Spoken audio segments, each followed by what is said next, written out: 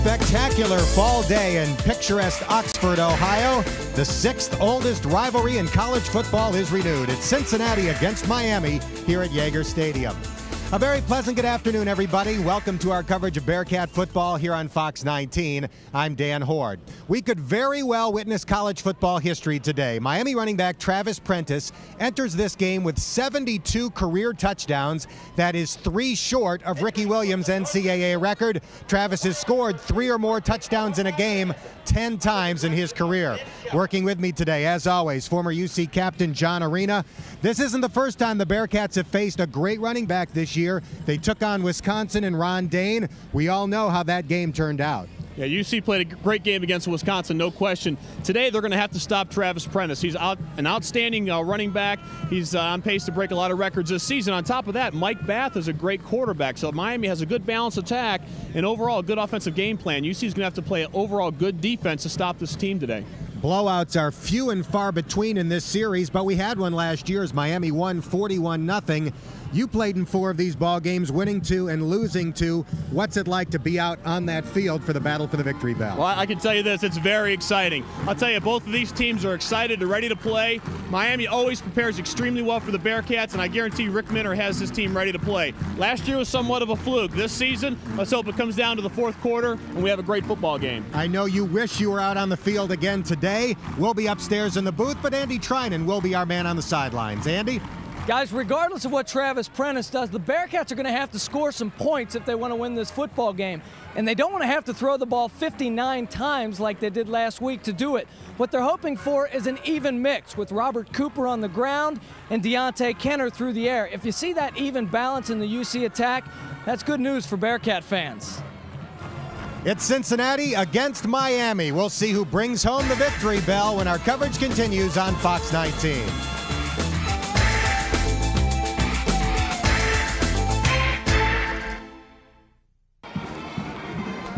The poet Robert Frost called Miami University the most beautiful campus he had ever seen. It lives up to that billing today. An absolutely picturesque setting for the 104th Battle for the Victory Bell. We had a flyby moments ago. Quite a sight and sound. And John Arena, as we mentioned earlier, last year was a rarity, a blowout in this series. Right. In fact, the 41-0 final score was the most lopsided game of the previous 103. Both teams during the week said they expect this game to be decided late in the 4th quarter. You say that every week, but I think they were genuine this week. These two teams expect a nail-biter. Yeah, Dan, I think you're right on. And you look at the way both teams are set up right now. They both have a lot of injuries. Miami has many more returning starters than the Bearcats do, but if you look at what UC has done this year, they've played pretty well offensively and defensively under the new leadership, having 2 new coordinators. So let's hope that the game plan this year can keep them in the game and put them in a position to win at the end. And likewise with Miami, they've got enough talent to spread it around and have a real nice offensive show today as well. UC head coach Rick Minter coaching in his 64th game at the University of Cincinnati, and as a result, he ties an all-time record held by Sid Gilman for longest tenure. Terry Hepner in his first year as the head coach at Miami after 13 years as an assistant. He took over for Randy Walker after Walker became head coach in the Big Ten at Northwestern. Miami will kick off this afternoon. The Bearcats obviously will receive, and there's a look at the oldest series west of the Allegheny Mountains. This is meeting number 104. The first one ended in a 0-0 tie. We can promise you that will not be the case this afternoon. Punter Kent McCullough does the kickoff duties for the RedHawks. Antonio Chapman coming off a big game against Southern Miss, back deep to receive for the UC Bearcats. A crowd estimated in the 25,000 range, filing in and still filing in here at Yager Stadium. And it's going to be Ty Keith taking the kickoff at the goal line for Cincinnati. He sidesteps a tackle at the 15, gets to about the 21, and that's where Cincinnati's offense, led by Deontey Kenner, will begin the game. Really hope for a big game for Deontey Kenner today. He's, as you can see with his numbers now, he's played very well. Last week he had a career day, passing for over 400 yards. If he can keep on that pace and that track, it's going to continue to build the momentum of this offense. 409 yards passing last week against Southern Miss as he joined Greg Cook as the only quarterbacks in UC history to pass for 400 or more yards in a game. The Bearcats spread it out on offense under new offensive coordinator Jimbo Fisher. 3 wide receivers and 1 running back. That running back is Robert Cooper. He'll carry up the middle on 1st and 10, and he gets to the 23-yard line for a 3-yard gain. Let's take a look at the Bearcats' offensive alignment. Mike Love, Andy Weinheimer, Doug Rosfeld, Dwayne Johnston, and Josh Gardner form the front wall. Kenner is the quarterback. Cooper and Garden, when he plays, are the running backs. Chapman and Van, young wide receivers. Ashley Hunt, a good receiver who's been hurt for much of this year, is back in there today at tight end. Kenner back to the shotgun on 2nd down and 7. They fake a handoff out of the shotgun, and Kenner will be dropped at the line of scrimmage. A fine play by the Miami defense as Kurt Mester sniffed it out and made the tackle. And now let's look at that Miami defense. Petrovic, Arakri, Terry, and Mester up front. Mester making the tackle on that last play. The linebackers, Cohen, Yeager, and Richardson. The defensive backs, Adams, Godsey, Hammond, and McCullough. McCullough had a big game against the Bearcats last year. Double-digit tackles and an interception against UC. The Bearcats in an obvious passing situation. 3rd down and 7 on their first possession. Kenner generally gets rid of it quickly. This pass appears to have been picked off. Yes, it is. It is intercepted by Miami as Demario Jones picks off Deontey Kenner's first pass of the afternoon. You can see their defense is very disciplined. They're staying home. They're not falling for any of the fakes. Take a look at the replay here. Typical 4 wide receiver set. Kenner drops back to pass. Throws it right into coverage. That was a good defensive play. UC's defense is going to be checked here now. They're going to have to step up and make a big play. Great field position for the RedHawks. Travis Prentice carries on the first offensive play of the game. He sidesteps Tinker Keck close to the line of scrimmage and goes out of bounds just inside the 20-yard line. Prentice leads this Miami offense. There is the front line. Lupke, Thaler, Califatis, Hillsman, and Costello up front. Mike Bath, the junior quarterback. Nick Monk, the H-back. Prentice, the halfback. Sullivan's the tight end. Sexton and Gaylor are the wide receivers. Miami lost a great wideout early this year with an injury to Sly Johnson. Travis Prentice on the screen is dropped for a loss as Gary Ruff, getting his first start at strong safety, comes up to make the hit as he saw the screen pass coming to Travis Prentice. That's one thing they're going to try to use Prentice to get the little short pass out to the flat. He's a good receiver out of the backfield. As you can see there, jumped up, got the ball. He was able to hold on to it when he took the big hit. Travis Prentice does not fumble the football very often. 3rd down and 9 for Miami. The RedHawks go to 3 wide receivers. A short drop for Bath. His pass dropped by Trevor Gaylor, who would have had a first down at the 14-yard line. Tinker Keck in coverage, and Miami is looking at a field goal try, and a fairly long one. We'll quickly look at the Bearcat defense. Ransom, Super Mario Mons, Elliott and Adams up front. Evans, Johnson, and Carter are the linebackers. Burrow, Fields, Keck, and Gossett are the defensive backs. This will be a 42-yard field goal attempt for a new kicker this year for Miami. Andy Brumberg's a 6'5" kicker. His longest of the year is 42 yards. He will try to equal that from the right hash mark. The snap is good. The kick is up. It is long enough, and it is good. Andy Brumbergs connects from 42 yards out, and the RedHawks are on the scoreboard first with a 3-0 lead about 2 minutes and 15 seconds into the game.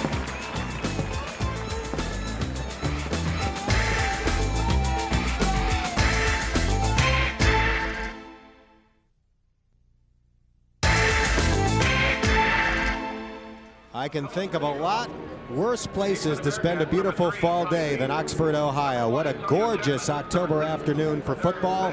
Miami on the scoreboard first, thanks to an interception by nickelback Demario Jones. He gave the RedHawks great field position. It resulted in the 42-yard field goal by Andy Brumbergs. This is Chapman for UC, and he will be dropped short of the 20-yard line. Jeffrey Bowman forcing a turnover, and Miami has the football again. This is exactly what the Bearcats did not want to happen. You got to eliminate the things that cause you to lose football games, and right now, the Bearcats are beating themselves.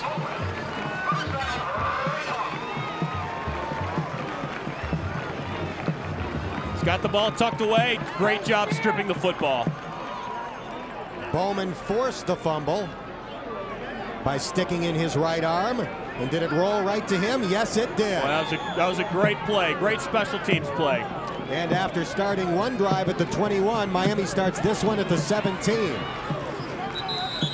And the first down handoff gets to the 15. Captain Eddie Johnson tackling Travis Prentice.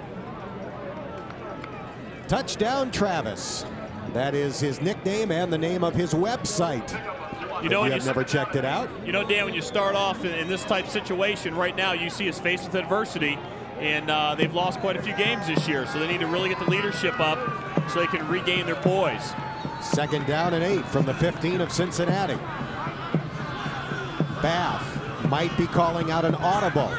3 receivers in the game on 2nd and 8. Bath with a short drop, and he overthrows the intended receiver, Ty Buxton. Defense is doing a nice job playing with a lot of emotion. You know, as leaders on defense, when your team is down and adversity hits, you got to suck it up, pull up your bootstraps, and get your team to rally around the small successes that you need to create. Defensively, they're doing that right now. They need to get their special teams in order. They need to get their offense back on the field and get their confidence up. Last week, Cincinnati fell behind 28-0 at Southern Miss. Came back to make it a ball game, but it's been a tough way to operate all season. Penalty flags on this play. Travis Prentice makes the catch. He'll go down close to the line of scrimmage. We had a flag at the start of the play, and then one came in late. So we might have different penalties. Deontey Elliott making the play defensively for Cincinnati. You know, Dan, you mentioned earlier on the fact that UC has really started poorly in the first half the last several games. Talking to the coaching staff this week, it's one of those things where they do scratch their head and they say, why is there such a difference and why are they so unbalanced?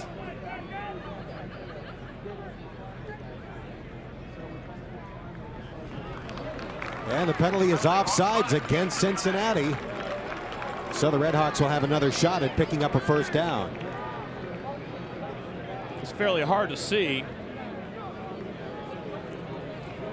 Troy Evans was the blitzing linebacker. Yeah. I wonder if he got a head start and crossed the neutral zone before the snap. His head probably just popped over right just prior to the snap, and as the snap went off. It's one of those things defensively, when you blitz, you got to time it up, and there's somewhat of a risk there, and sometimes you just get bit, and that time they did. So Miami would have been looking at another field goal attempt. Instead, on 3rd down and 3, the RedHawks have another shot at picking up a first down. They line up in the I behind Bath. Nick Monk, the fullback. Travis Prentice, obviously the tailback. It's a handoff to Prentice. He's forced to go wide, and he slips. Jeff Burrow makes the tackle. Greg Lee did a nice job of getting into the backfield and forcing Prentice to change direction. Andy Brumbergs will run back out and try another field goal. That was the second time you saw Prentice slip. You wonder if he has the right shoes on or if he has a little bit too much tape around the bottom of the shoe. Sometimes when these players get out, they call it spat their shoes. They wrap them up in tape to keep their shoes tight on their feet. And when they do that, they take away some of their traction. So earlier on in the game, you see some more slippage than you do later on because that tape is still fresh. This will be a 30-yard field goal for Brumbergs. He hit from 42 earlier. The kick is up, and it is good. So Miami has capitalized on 2 Cincinnati turnovers. An interception by Deontey Kenner, a fumble by Antonio Chapman, and with 10:59 left in the first, it's 6-0 RedHawks. 6'5" freshman Andy Brumbergs replaced a great kicker at Miami this year, John Scott.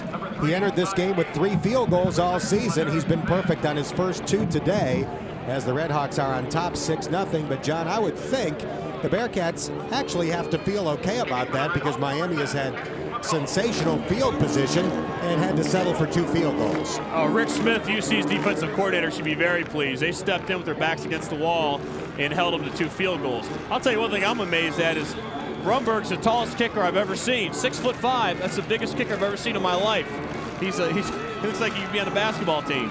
As far as I know, Manute Bol did not kick back in his college days. Ty Keith takes it 1 step deep in the end zone. He will try to run it back. And Ty Keith is able to get up close to the 20-yard line. Gary Richardson linebacker out of Hamilton High, making the tackle for Miami. And let's check in with sideline reporter Andy Tryman. Guys, when you go on the road into a hostile environment, you can't afford to make mental mistakes. And so far, the Bearcats have made 3 of them with the interception, the fumble, and the offsides on the defense. That's why Miami's leading this game 6-0. All right, thanks, Andy. And again, nothing new for the Bearcats, who in their last 3 games have been way behind. They've come back to make it interesting, forced overtime in one of those games, but they have dropped 4 straight. 1st and 10 from the 19, 3 receivers in the game. The running back is Robert Cooper. Cooper runs left. Mike Love with a good block, and Cooper gets to the 25-yard line for a 6-yard gain. It's going to be important right now, again, for everyone to keep their poise. Adversity has hit. What they need to do is just get together a nice little drive, run the ball, pass the ball like they do, and just continue a nice balanced attack. And that's what they're designed to do offensively. The offense has not coughed the ball up this year like it did last year. 16 fumbles lost last year, only 4 this year. And the offense has actually only cost them 2 lost fumbles. The other 2 have been on special teams. Bad snap there. The ball's on the ground. The RedHawks say they have it. And the officials agree. Cincinnati commits its 3rd consecutive turnover. All 3 have come inside the Bearcats' 25-yard line. That is simply unbelievable. Rick Minner right now has got to be ready to tear his hair out. Sophomore Bob Petrovic comes up with that fumble after Deontey Kenner did not get a clean snap from Doug Rossfeld. I'll tell you, the audience would probably be interested to know that the center, Dougie Rossfeld, was injured part of the week and was unable to take a lot of snaps through practice. Little things like that start to add up, and you get a little bit of rust on you as far as that quarterback-center exchange. 1st and 10 from the Bearcat 23-yard line. Bath will run the option. It's a pitch to Prentice. He nearly lost the football, and he gets to the 21-yard line.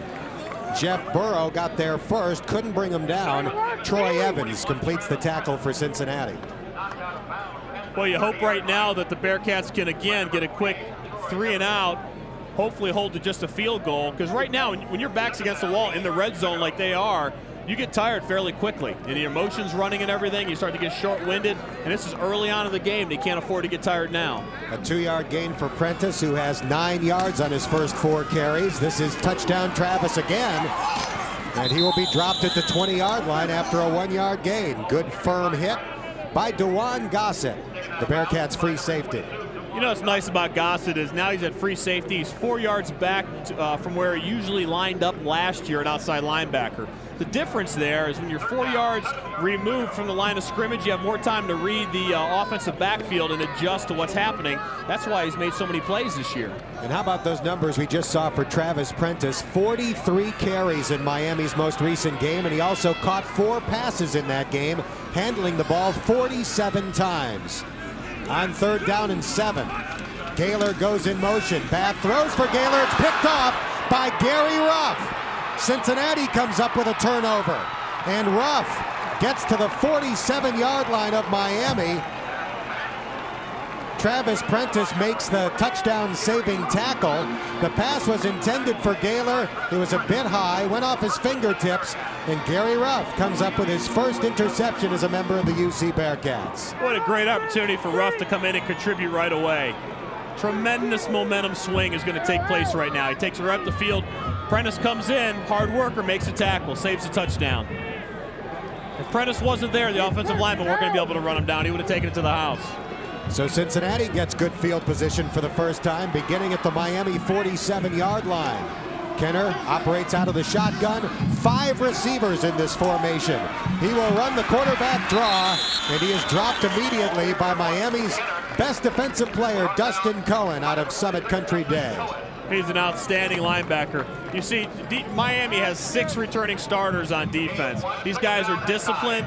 They've watched UC's tendencies. It's going to be hard to bait them this early in the game to a quarterback draw. They're going to need to open up the passing game first to soften that defense. Gary Ruff accepting congratulations after the interception. Ruff made his first start today. He started at strong safety, and Tinker Keck moved to cornerback. On 2nd down and 9, again, 5 receivers. A little dump pass over the middle to Robert Cooper, and it is busted up by Ryan Terry on the defensive line. Right now, I'll tell you, the Miami defense is just smothering the line of scrimmage. They're holding the receivers very tight, so they're not giving up that little 5-yard out pattern. And inside, they're staying very disciplined. There are Deontey Kenner's record-setting numbers last week against Southern Miss. 35 completions ties a school record. 59 attempts is a new school record. 407 yards, second best in UC history. On 3rd down and 9. Kenner with time, completes it to Antonio Chapman. He has a first down before slipping at the 29-yard line. Vercellus Hammond, the nearest defensive back, as the Bearcats pick up their first down of the afternoon. You see Chapman here in the replay. Just knows a nice clean route, wasn't even covered. Good pitch and catch. I'm surprised so many people are slipping out there today. The turf feels like it was fairly dry prior to the game.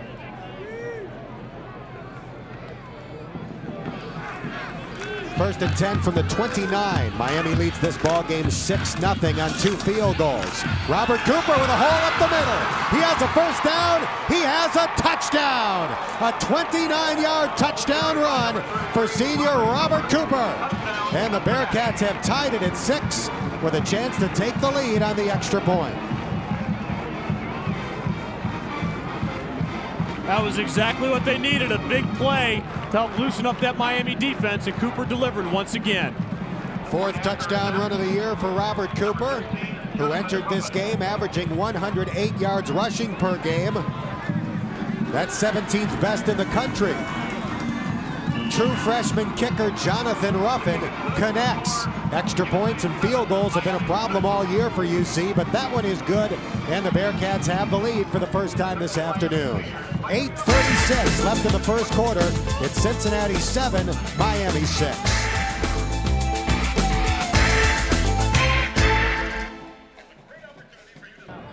Cincinnati has the lead 7-6. Miami has been hurt by injuries at linebacker this year. 7 different players have started at linebacker. The Bearcats going right up the gut there and taking advantage of it. Robert Cooper with a 29-yard TD. Nice job of the offensive line clearing out a good running lane for Cooper.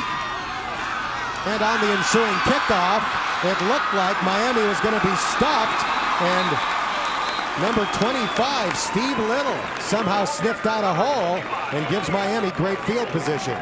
When that happens, Jonathan Ruffin makes the play. I'll tell you what, Dan, that's a momentum shift right back to Miami.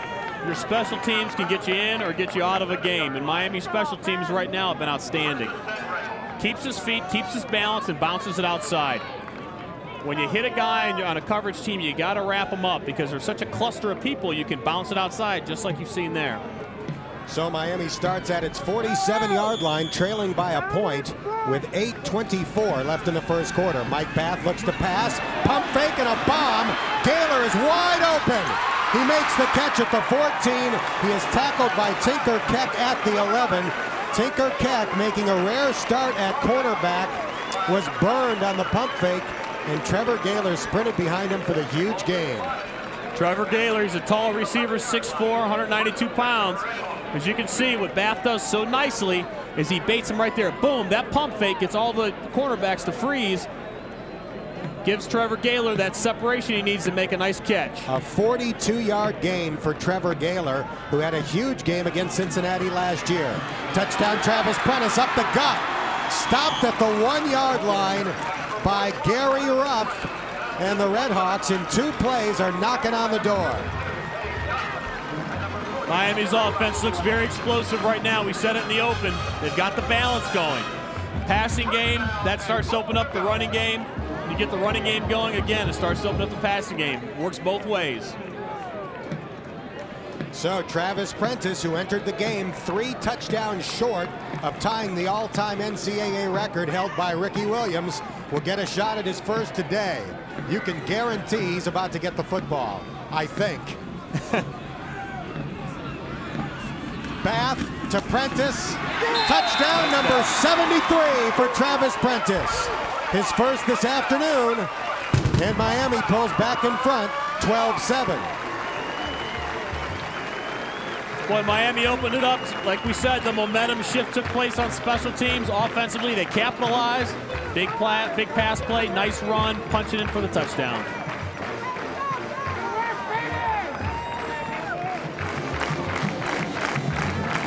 With a 5-point lead, some teams would opt to go for 2, but Miami will try to tack on the extra point. Andy Brumbergs to do the kicking. He's only missed once this season. Slightly high snap, but handled nicely by the punter, McCullough, and the kick is good. Miami has a 6-point lead, racing down the field to score as Travis Prentice picks up career touchdown number 73. Prentice is such an outstanding back. He's a go-to back. He's one of those people where everybody in the stadium, everyone in the booth knows he's going to get the ball. You still can't stop him.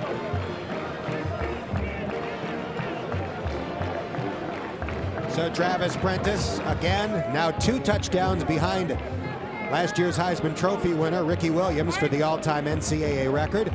That TD also gives Prentice 438 career points. He is 14 points shy of an NCAA record held by Ricky Williams. It is also his 32nd game with at least 1 touchdown. That is 1 game short of Ricky Williams' NCAA record. You watch a guy like Prentice run the ball, and look how often he's hit behind the line of scrimmage, but doesn't go down. That's the key, is he can get hit, you know, by 1 or 2 players, but you have to drag him down, similar to like Ron Dane earlier this season. He'll get that extra yard. Miami up 13-7, a very entertaining first quarter thus far. The punter, McCullough, kicks it toward the sideline. It'll be taken at the 7-yard line. Cincinnati and Ladarius Van getting up to the 27-yard line. Steve Little, who had the nice kickoff return for Miami, makes the tackle on special teams. 1st and 10 Bearcats at the 28-yard line. Whenever you start off like this in the first quarter, every time there's a special teams play or even a running play, I know that the UC staff is cringing, just hoping that a fumble doesn't take place for another big play. So their nerves, I'm sure, right now are on edge. 3 plays, 53 yards on Miami's most recent scoring drive. The big play, the long pass to Trevor Gaylor. Out of the shotgun, a short pass taken by Tony Schmeichel, and he's dropped at the 33-yard line. Bob Petrovic and Michael Adams combining to make the tackle for Miami. The key right now is that is the Cincinnati offense. Throw those nice short passes out to the field and loosen up that defense, open up the running game for Cooper up the middle.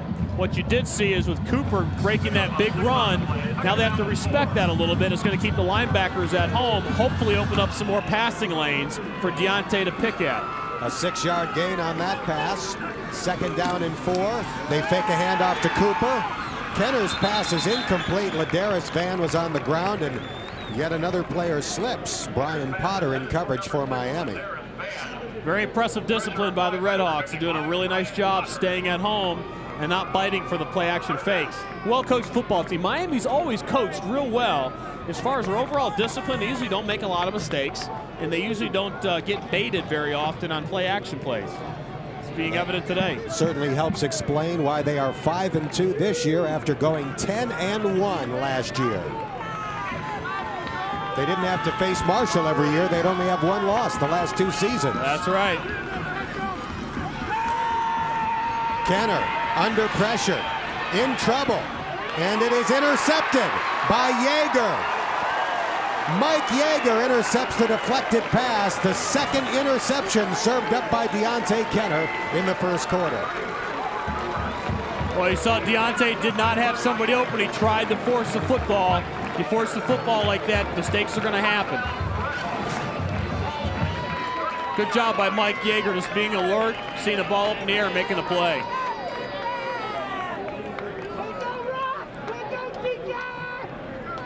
Yeager, a Cincinnati high school player for Indian Hill High School. And Miami has great field position again. The screen pass for Prentice, overthrown, and if Ruff had gone after the ball and not Prentice, he would have had a touchdown. Ruff's doing a nice job coming up quickly and getting the Prentice coming out of the backfield. Very impressive. He's really doing a nice job reading the backfield. This is the 5th time Miami has had the football in the first quarter. Their worst field position was at their own 47. That's no way to play defense, I'll tell you that. It makes it difficult. Bath looks to throw. A pump fake and a sack. Eddie Johnson coming up the middle from his middle linebacker position. And Mario Mons with Cincinnati's first sack of the day. It's good to see Mario Mons really coming into his own. Split a double team and made the play. Mario Mons is one of those guys, like you said earlier, they call him Super Mario, and they also call him Sunday Mario, because sometimes he plays so well, he's got NFL talent written all over him. He originally went to the University of Alabama before having some academic difficulties, went to a junior college, and wound up at UC. On third down, a diving catch by the tight end, Mike Sullivan, but he will be just short of a first down. That was a great catch by Sullivan. He looked it in and just pulled it right up to his chest. Nice catch. It's going to be 4th down and 3, and the kicker, Brumsbergs, will come back into the ball game. That's great concentration there. That's a really nice catch. Tell you what, if Bath hadn't thrown it quite that far, as you can see, Sullivan had loads of running room. Boy, he really did. Does set up a 41-yard field goal opportunity for the freshman, Brumbergs. By the time the ball leaves his foot, though, it's a 39-yard kick. He is tall and lanky, and it is good. Andy Brumbergs with an active first quarter. 3 field goals already, and Miami has a 9-point lead. For as bad as UC has played in this first quarter, they're lucky that they're not down by a greater point differential than they are right now. Well, this looks like Cincinnati from last year. Right. Turnovers absolutely killed the Bearcats in a 2-9 season. Coming into this game, Cincinnati was actually among the national leaders in turnover margin. Well, I'll tell you, men are stressed all year long and in preseason that we're going to eliminate the things that make us lose football games. And they've done a great job cutting down on the amount of fumbles that take place. They come into Miami, and for whatever reason, they get haunted by some of the fumble problems and turnovers that they had last year. I'm sure right now he's very upset, and he's probably talking a lot about protecting the football and playing smart football, not trying to force the big play. Entering the game, Cincinnati was 12th in the country in turnover margin, but in the first quarter, the Bearcats have committed 4 turnovers and forced 1. You'll slide down the national rankings like slipping out a greased pole when you play the first quarter like they have thus far. McCullough's kick will be taken at the 1-yard line by Chapman. He fumbled his last kickoff return. He bounces off a big hit and has room to run. Brian McCullough will force him out of bounds at the 34-yard line. Good job of bouncing off a big stick by Antonio Chapman. Chapman's done a nice job all year adding some good quality, big play potential to the special teams. He's got the tools. It was good to have him on the roster this year.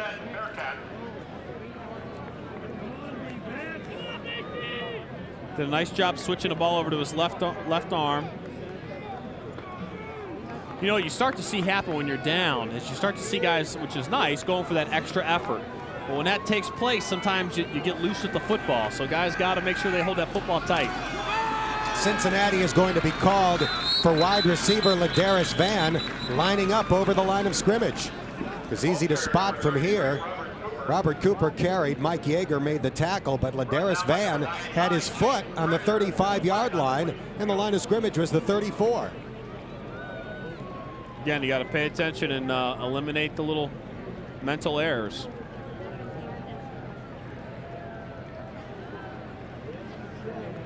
Right now, Dan, this is where vocal leaders really do help.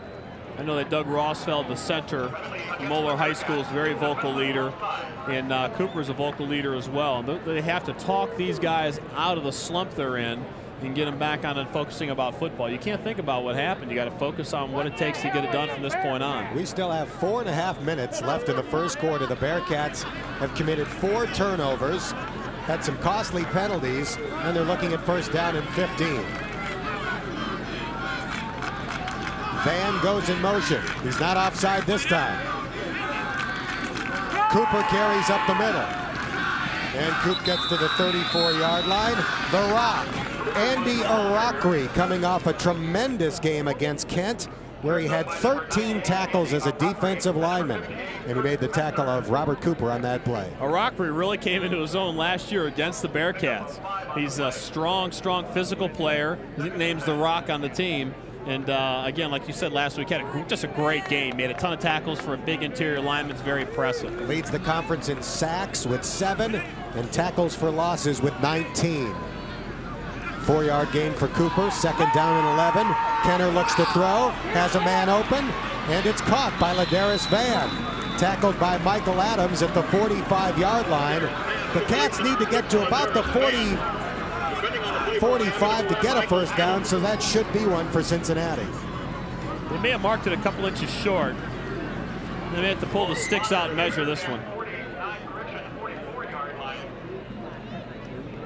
So they may be about an inch or two short. That means Robert Cooper is probably going to get called upon. 3rd down and about an inch.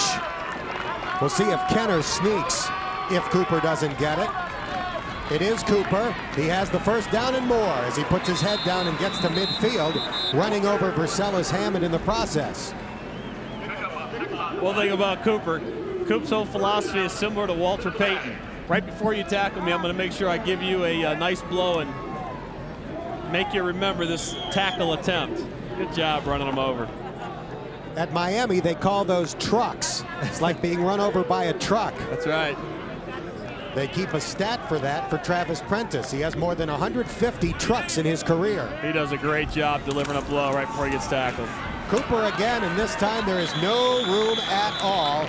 Mike Yeager and Dustin Cohen, the great linebackers for Miami, combine to make the tackle. Dustin Cohen's really the total package. You look at his size, he's 6'4". You look at his weight, he's 245. He kind of reminds you physically of Andy Katzmore, who played for Ohio State last year, now with the Patriots. He's a real solid player, and he's got great NFL potential right now. He's got the total package. One of the Miami coaches referred to him, number 46, Dustin Cohen, as a genetic freak.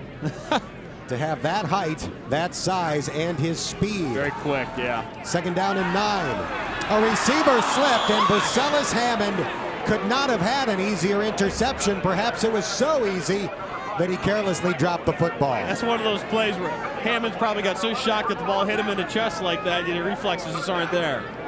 He said you saw Cohen there put a lick right on Deontey Kenner as he threw the ball. UC was very lucky. They could have had disaster on that play. If Hammond would have picked that off, he would have taken all the way to the house. So it'll be 3rd down and 9 for Cincinnati. 2:43 left in the first quarter. Miami leads Cincinnati 16-7. Out of the shotgun. Kenner looks left, throws over the middle, and it is close to a first down as Ladarius Van makes the catch. A penalty flag comes in late. Free safety Brian McCullough makes the tackle for the RedHawks. Should be on Miami. He caught the ball in the range to get the first down. You see Larry Zerline's over on the sideline screaming, saying, hey, mark this ball where he caught it. Don't push it back.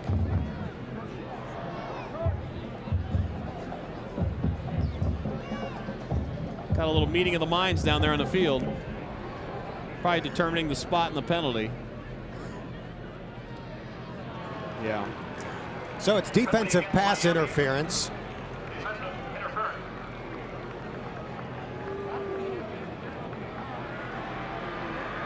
Van clearly is past the first down markers. He makes the catch at the 38 before being driven back to the 40. They have marked it at the 39.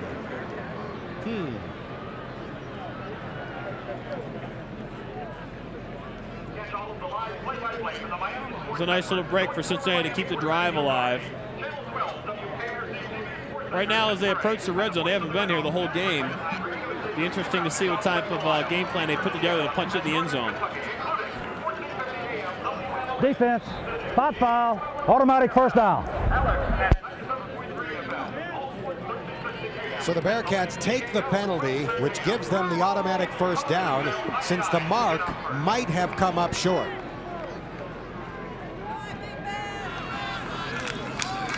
It's Cooper on 1st and 10.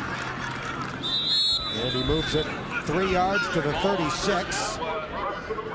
Miami's going to know that when Cincinnati's in an I-back formation, they're going to run the football. That's what their tendencies show, and all the game film continues to reinforce that. So it puts a lot of pressure on that offensive line. When they got 2 backs in the backfield, they got to buckle up, come off the ball flat back, and drive these guys off the ball a little bit. 7 carries for 54 yards for Robert Cooper.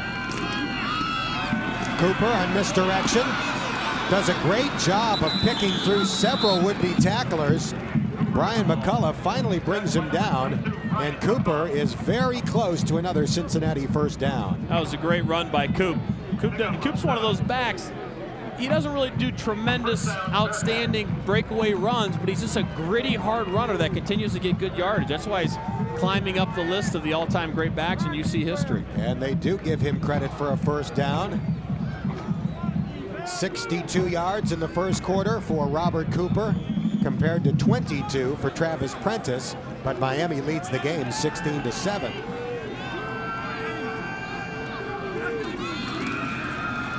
Cooper up the middle, following his fullback Lloyd Garden. Brian Potter and Brian McCullough combined for the tackle, and that looks like the left tackle Mike Love, who is down for UC and getting up slowly. One thing they cannot do is afford to lose anybody right now, especially on the offensive line. They're extremely thin. Love started this season as a guard and had to be moved to tackle due to injury problems as it was. So they're thin on depth. Miami and UC are both very thin as far as depth goes. And neither of the 2 teams can afford to lose anybody. Bill Walker and the training staff, along with physician Angelo Colosimo, attending the mic. I don't miss that, Dan. I remember Bill Walker and Angelo running out there a couple times for me as well. That's never a bright moment in your football career when you're laying on your back, cringing in pain for some reason. They do a good job, though. They'll rub a little dirt on there, a little spit, get him back on the field, he'll be fine. Oh, he's good to go. He'll miss one play and he'll be back out. There are Cooper's numbers in the first quarter. The big run for Coop, a 29-yard touchdown for Cincinnati's score. He's having a great day so far. The new left tackle is Andy Weinheimer, who moves from guard to tackle, as the Bearcats have to make some changes up front. Cooper up the middle, picks up another first down. Boy, Coop's playing a good ball game. It's nice to see whenever you have to switch around the personnel. You can see right now Love's coming back in. Whenever you have to switch around the personnel, ideally if you can run the football, it's nice. Because everybody can run block from different positions, but pass blocking becomes very tricky when you move from guard to tackle and you shuffle your line around, especially with responsibilities of picking up blitzes. Ted Forrest was the lineman who came in for one play. 1st and 10 from the Miami 16. Inside of 1 minute to go in the first quarter. Cooper shoved forward as Potter makes another tackle. 4 more yards for Robert Cooper.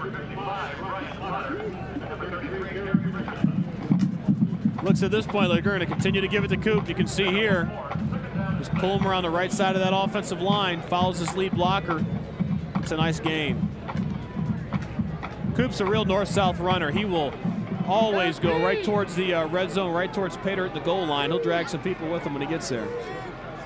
2nd and 6 from the 12. Cooper again. Big hole up the middle. Hey. Touchdown, Robert Cooper. His 2nd of the ball game. He's closing in on 100 yards in the first quarter. He has 90 already on 12 carries, and the Bearcats have pulled within 3 with a PAT coming up. That was a super job just keeping your poise. They put together a nice play. They needed to, a nice drive, and they capitalized on good, consistent football offensively. Led by Cooper, which is always nice to see. The freshman Jonathan Ruffin tacks on the PAT, and with 14 seconds left in the first quarter, Miami has a 2-point lead. Dan, I was looking over to see if it was halftime. So much excitement, so many things have taken place in 1 quarter of football. I'll tell you, we're right now hopefully in for a great football game. Let's keep it balanced. Let's keep it competitive. Let's put a good game together for the fans. Another look at the 12-yard touchdown run by Robert Cooper, his second of the ball game. See, Dwayne Johnston pulled around there and led Cooper right to the end zone. See Dwayne Johnston, number 60, boom, picks up that block on the linebacker. That's what freed up Cooper for taking all the way up the middle. And in the first quarter alone, we've had 3 touchdowns, 3 field goals, and 5 turnovers. Well, we can at least say we have not been bored, that's for sure, on this beautiful fall afternoon. What a difference a year makes. Oh, yeah.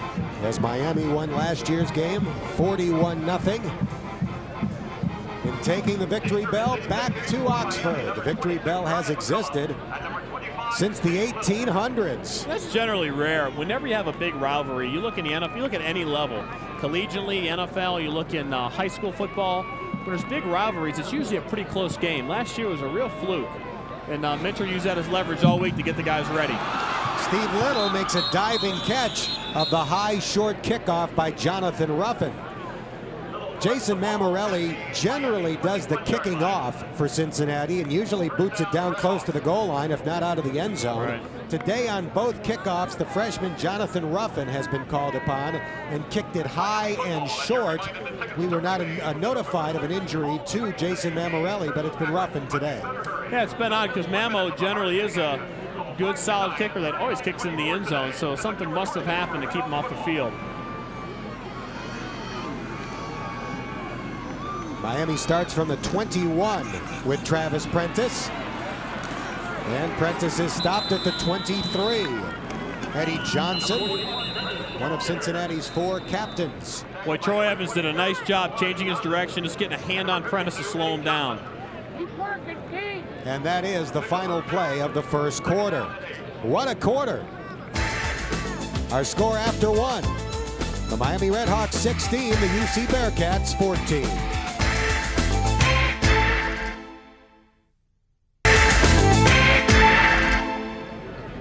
Dan Hoard and John Arena back in Oxford. As the battle for the victory bell has featured a tremendous first quarter. Miami leads Cincinnati 16-14. The RedHawks with the ball to begin the second quarter, looking at 2nd and 8 from the 23-yard line. So far, it's been all Robert Cooper for the Bearcats. For Miami offensively, Prentice is playing strong, and Bath's doing a good job too. 90 yards in the first quarter for Cooper. This is Prentice picking and trying to find a hole as he gets up to the 26-yard line for 3 more yards. Greg Lee and Derek Adams up front make the stop for UC. You see 12 plays for 65 yards. Anytime you can get together a 10 or greater play drive, you generally can cash in some points, and UC did just that. Really nice job keeping their poise and getting their heads back in the game.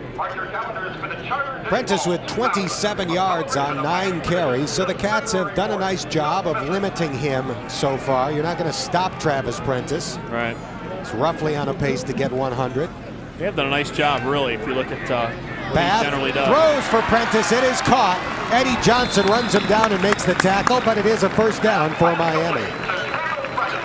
That's what the scouts are going to love about Prentice, is he's the kind of player that, just like this, he can kill you on the run, but he can also kill you in the passing game. He's got really nice hands for a big running back. That's going to make him very marketable in the league. And those scouts have been around all year. Yeah. Be curious to see how high he does go in the draft. This is his backup, Steve Little, carrying on 1st and 10. Travis Prentice takes himself out when he wants a blow. The coaches say he has earned that right. He's never pulled out of the lineup. That's smart. Keep yourself fresh. You know, he's the workhorse, and it's great when you got a coaching staff that believes in a player so much to say, hey, when you're tired, come out of the game. We're not going to think any less of you. Stay fresh so you can contribute and make big plays. No gain for Steve Little. It's 2nd and 10.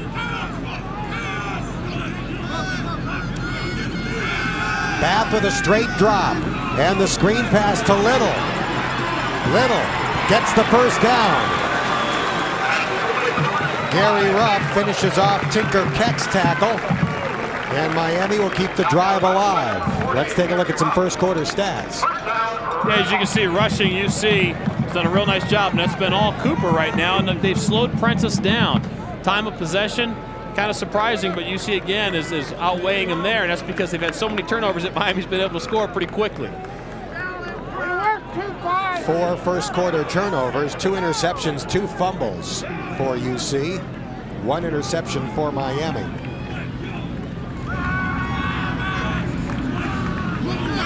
Prentice goes in motion on 1st and 10. It's a backward pass to Prentice. And Travis gets to midfield before Troy Evans runs him out of bounds. Miami offensive coordinator Greg Seaman, who was the Cincinnati offensive coordinator last season, really knows Cincinnati's personnel. And I think right here, as you can see, I think he sees something he likes. He likes Prentice right now coming out of the backfield, being utilized as a receiver. Because with his speed and his size, you get him in the open field, and if he's got a 5 or 6 yard cushion, he's going to be hard to bring down. 9 runs for Prentice, 3 catches so far, so he's had the ball in his hands a dozen times. Gaylor going in motion toward the formation. It's a little pass to Trevor Gaylor. Slips away from Gary Rupp, slips away from Troy Evans, and picks up a Miami first down. And there's a late penalty flag on the play. Well, Gaylor's one of those players that Bath is probably so happy to have back. He was out part of last season from knee surgery, and he did a really nice job rebounding. When you're a wide receiver or a running back and you have knee surgery, you never know how you're going to come back as far as having your head in the game and being real comfortable taking the hits, running and catching the ball over the middle. But obviously, as you can see today, Gaylor's done a nice job stepping right back in, hasn't missed a beat. Miami picked up the first down. Then there's a penalty for that late hit after the play. Chris Calafadis came running in and delivered a lick on Tinker Keck.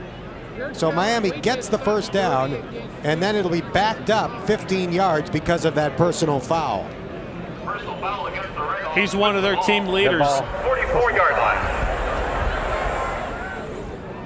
He's one of their team leaders. He's a senior. He's got 3 letters. He's the strongest lineman on the team, 475-pound bench press.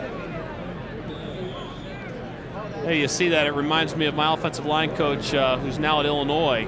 When I was at Cincinnati, used to give us awards if they called them ticket takers. If anybody's lingering around the pile before the whistle blows, take them out. That's what he always said.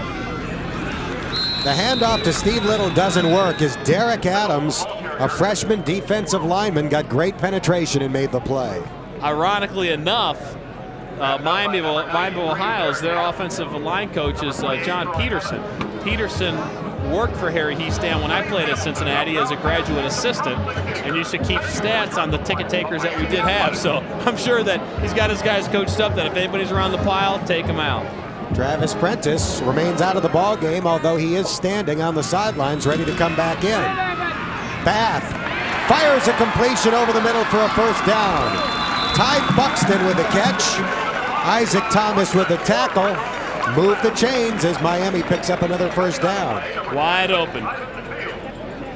Good balanced football. Bath does a nice job of sitting in the pocket, keeping his poise, and he throws to the open receiver. As you can see here, he's wide open. But he's a good job just keeping his poise in the backfield, delivering the ball on time.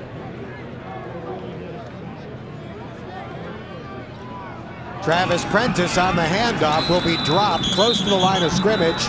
Ben Peening with the tackle for UC. Peening, another Cincinnati Moeller player. Ran into each other right there. Gave Peening a little time to get to Prentice in the backfield. Call it a 1-yard gain, giving Travis Prentice 28 yards on his first 10 carries. Last year, Cincinnati shut him down for most of the first half. Then he broke off a 55-yard touchdown run and went on to have a big game. Bath gets close to the first down marker as he's forced to scramble. Kirk Thompson with a tackle for Cincinnati. Last year, the RedHawks were very strong in the option game, led by Bath. So right now, Greg Seaman, he's not a real big option guy, but what happens is you got a guy like Bath who used to run the option quite a bit. He's familiar with tucking the ball and running. You can see him right here, and he'll run with confidence. And for a quarterback, a big, strong guy. He is big. He's 6'2", 225, and he benches 415 pounds. 415 pounds. That's as strong as a lot of the linemen on that team. 3rd down and 1. He didn't quite get the first down. Double tight ends. Sexton goes in motion. Prentice will carry. He gets the first down and gets to the 25-yard line. Tinker Keck and Gary Ruff make the tackle. That was a big, big hole. The offensive line did a great job just clearing everybody out. You give Prentice a hole like that, he's going to make it 5 to 7 yard gain easy. The Bearcats trying to strip the ball from Travis Prentice. Not going to happen. He's carried 1,034 times in his career and lost a ball twice. Gaylor is open. Touchdown, Miami. 26 yards as Mike Bath sold the fake beautifully and hit a wide open Trevor Gaylor.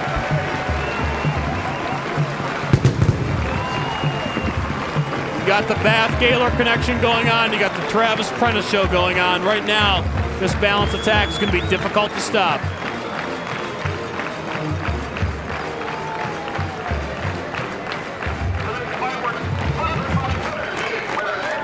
So Miami is back on top by 8. Brumbergs will try to make it 9.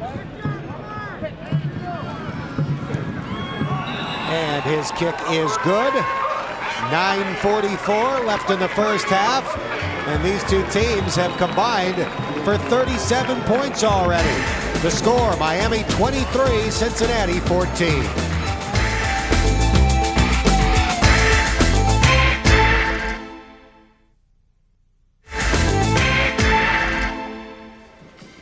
Welcome back to picturesque Oxford, Ohio, where the Miami RedHawks are leading in the Victory Bell battle. It's 23-14 with 9:44 left in the first half. Trevor Gaylor with a 26-yard touchdown catch, and Miami's taking advantage of a banged-up Cincinnati secondary. Oh, yeah, great slant pattern. It gets wide open. You've got Fuller out for the season, Bobby Fuller, who is one of their key players. You have Blue Adams, who again is one of their key cornerbacks. Cornerback's a funny position. You know, there's always a pretty good gap between the first-string cornerbacks and the second-team guys. You can see right now that the quarterbacks from Cincinnati are fairly green, and Miami's able to pick them apart. That 79-yard drive is Miami's longest all season, and Mike Bath, the quarterback, was perfect on it. He went 6 for 6. Culminating in the 26-yard TD throw. That's the kind of guy where when he gets hot, he's hard to stop. Ladarius Van catches the ball at the 13. And the freshman out of Florida gets up to the 28-yard line. Let's check in with Andy Trinan. Guys, in the open, we talked about UC having to have a balanced offense, and they have, putting 14 points on the board, but Miami is the team taking advantage of a UC defense that's focusing on Travis Prentice. The safeties are flying up to support the run, and that's how Trevor Gaylor's running free in the Bearcat secondary. And running free is absolutely right. Gaylor has 2 catches. He's been wide open on both of them, a 42-yard bomb and then the 26-yard touchdown. Well, that's the difference between the Miami RedHawks and the Wisconsin Badgers. The Badgers had Ron Dane. They don't have a good passing game. Miami's a much more balanced offense. Cooper up the middle, and he picks up a yard. Aracri and McCullough combined for the tackle. Well, at least Wisconsin did not have a passing game when the Badgers faced Cincinnati. They have made a quarterback change since. Right. And the youngster, Brooks Bollinger, has helped Wisconsin become the hottest team in the Big Ten. Yeah, they really needed to do something. You can only hang your hat on one player so long. And the Big Ten Conference is such a physical conference that they're going to be able to shut down one weapon. You've got to have a pretty good balance to win football games in that conference. Cooper credited with 2 yards on that carry, so it's 2nd and 8. Cooper with the catch. Up to the 36. That's 3 yards short of a first down. Mike Yeager, the 6'4" senior linebacker, makes the tackle. A nice tackle by Yeager. Robert Cooper with 92 rushing yards already has climbed to 5th all-time at Cincinnati, and he has only been the starter, full-time starter this year. Yeah, that's very impressive. When he's in, like we said, he just is a gritty player that gets yardage. You see on that list number 3, David Small, I had the pleasure of playing with. great individual and a great running back as well. And he just bumped off Al McKinney, who I played with as well, who was the 6th highest rusher in UC history. 3rd and 3, Cohen coming on the blitz. Cincinnati picks up him nicely. Van cannot make a sliding catch. And Van did have separation on Demario Jones, the nickelback. Boy, Demario Jones did close pretty quickly to the ball, though. He could have potentially picked that one off. Cincinnati will punt for the first time all day. Their punt coverage this year has been very good. So hopefully they'll be able to be consistent, get down there and eliminate the return yardage. Cincinnati 5th in the country in net punting average when you figure in the return. Nice kick. Buxton driven back. There will be no return on this one. In fact, Cincinnati will stop it at the 1-yard line. Ivan Fields, part of the unit known as Adam and the Gunners. Adam being punter Adam Wolfeck. An absolutely perfect punt that stopped at the 1-yard line. 7:52 left in the half, 23-14.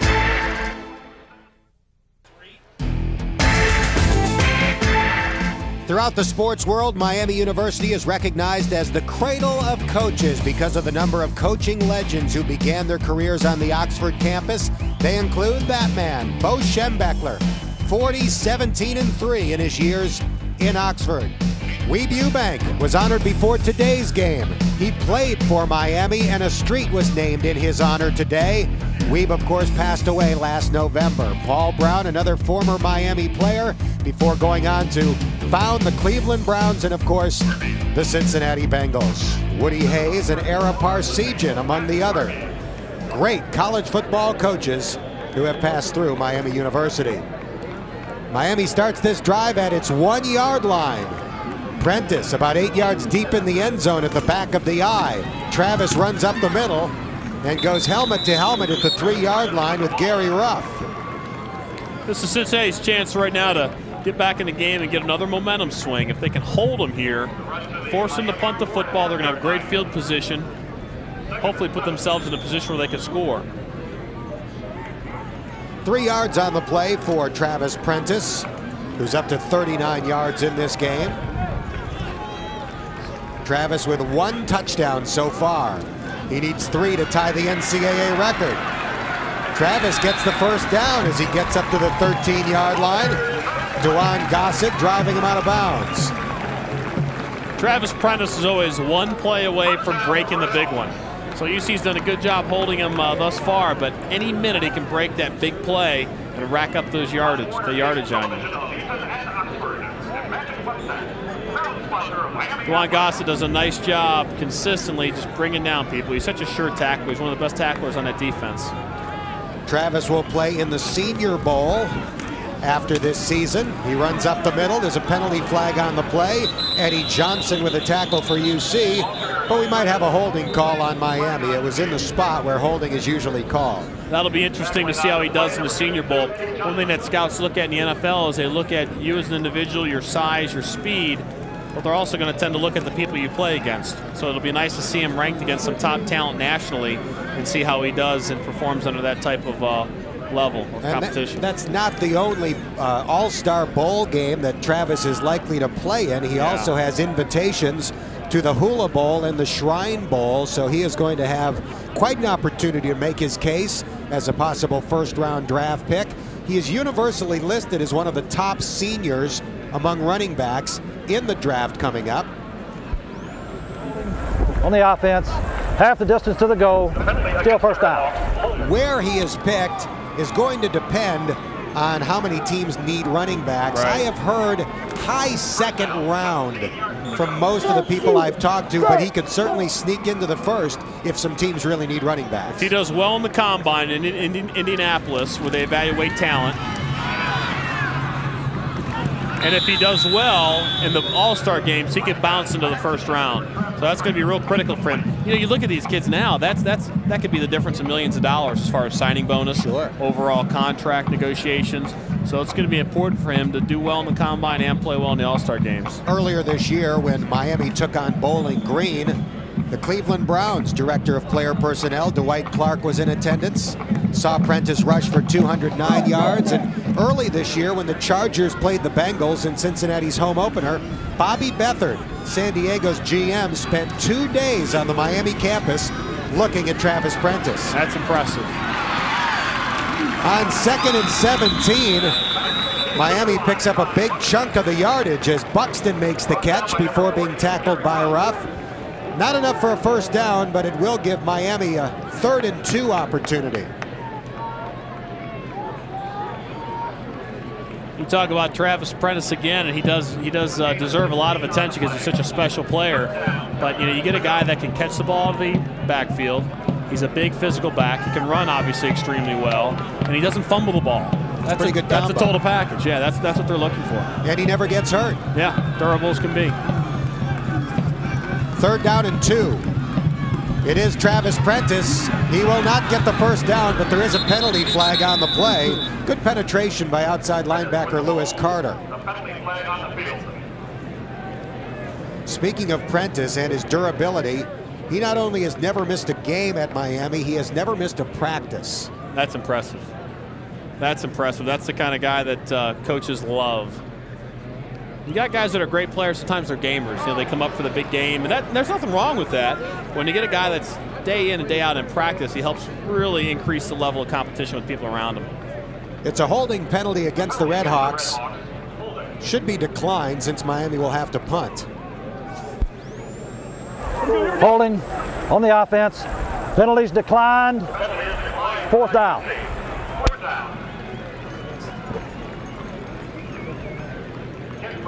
So Kent McCullough will punt, and he is a good one.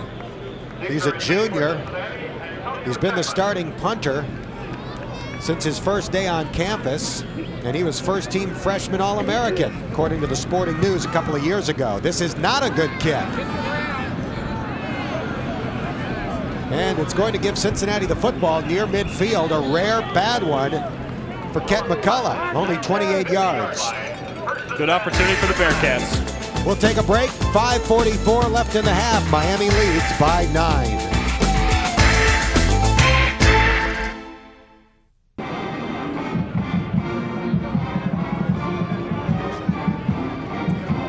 Arena and Andy Trinan back at Yager Stadium, where the Miami RedHawks lead Cincinnati 23-14. Robert Cooper winning the statistical battle against Travis Prentice. 92 yards to 48 yards, but Miami leads in the column that counts, 23-14. Mike Bath and Trevor Gaylor's been the difference offensively for the RedHawks.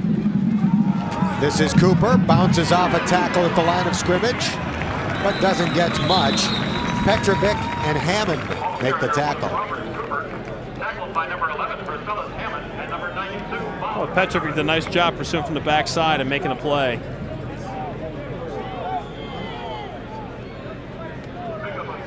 Miami overall defensively is playing pretty solid football. They play smart, they don't give up the big play. And Cincinnati offensively thus far has been able to put together some nice big plays throughout the season to bring them back into the games. Cooper had one sort of today with the big run up the middle. They need to get a nice big pass play as well. 2nd down and 7. Cooper close to a first down before being tackled by Vercellus Hammond. That's been a good play for Cincinnati in passing situations or probable passing situations. It's been Cooper on that quick run up the middle. Yeah, you soften the defense a little bit, get the linebackers to soften up. Offensive line just has to get a quick helmet on the defensive lineman to give Cooper a little seam. And with that first down run, Cooper will go over 103 yards, and we still have 4:45 left in the first half. The fake to Cooper. The long pass for Chapman. It is caught. That was a great catch. At the 13-yard line. A 26-yard gain on a beautiful catch by Antonio Chapman. Chapman did a nice job just looking the ball right into his hands and catching the football. Brandon Godsey, probably the strongest of the cornerbacks for Miami, makes the tackle. Not much he could do on that play, just a great pass and catch as Chapman hauled it in. The coverage is definitely there.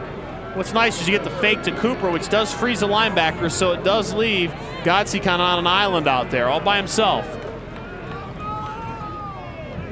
Chapman with his second catch of the day. Cooper up the middle. Hammond combining with Deontey to make the tackle. Cooper with a burst of energy up the middle, and he's inside the 5-yard line. I'm going to tell you what, Cooper's jacked up Hammond pretty good a few times now.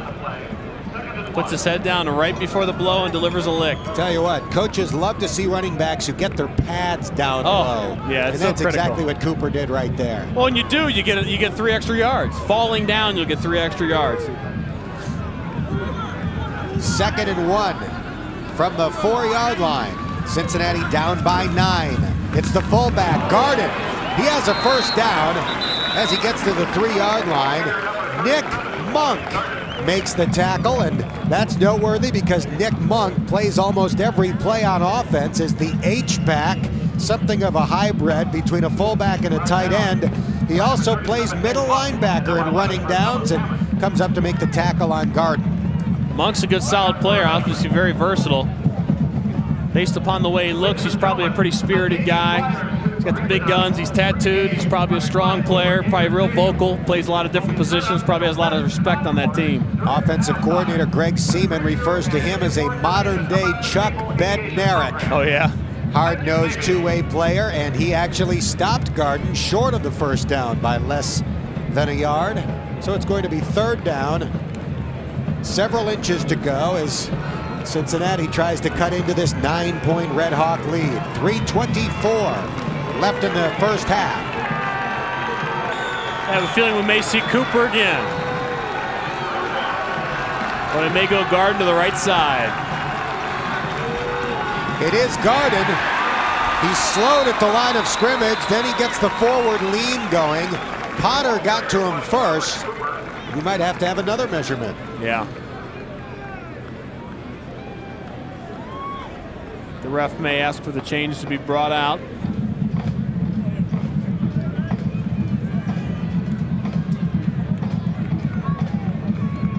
If it's questionable, you always want to measure. Just helps give your players an extra breath. Right now, offensive linemen, when the change come out, they just start sucking air. That's close. Here's the measurement, and by the nose of the football, Cincinnati has 1st and goal at the 3-yard line.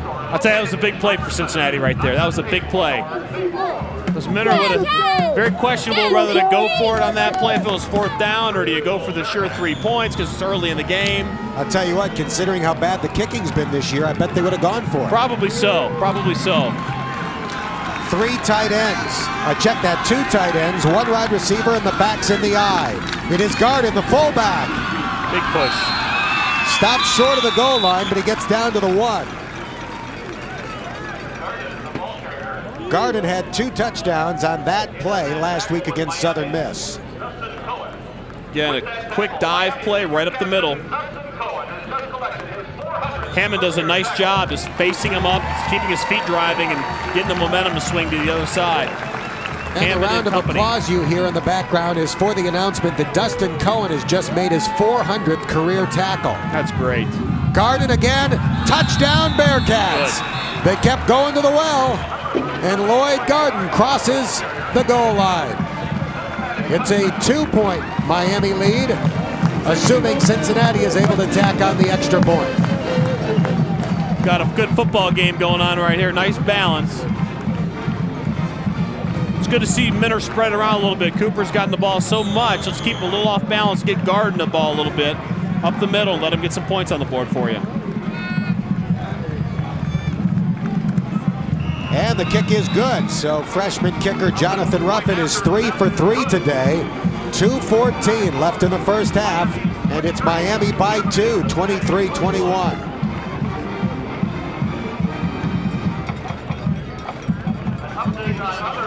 Again, Big Lloyd right over the middle, just lunges for the first down. Offensive line did a good job just getting low off the ball so nobody could jump up over the pile. And give me the offensive lineman mindset. Cincinnati didn't try anything tricky inside the 10. They just kept pounding away up the middle, trusting that the offensive lineman could get a push. Well, it all goes back to what happened in the first and earlier on in the second quarter. They established the running game with Cooper. What happens is the offensive linemen believe they can run the ball. Their confidence level's high.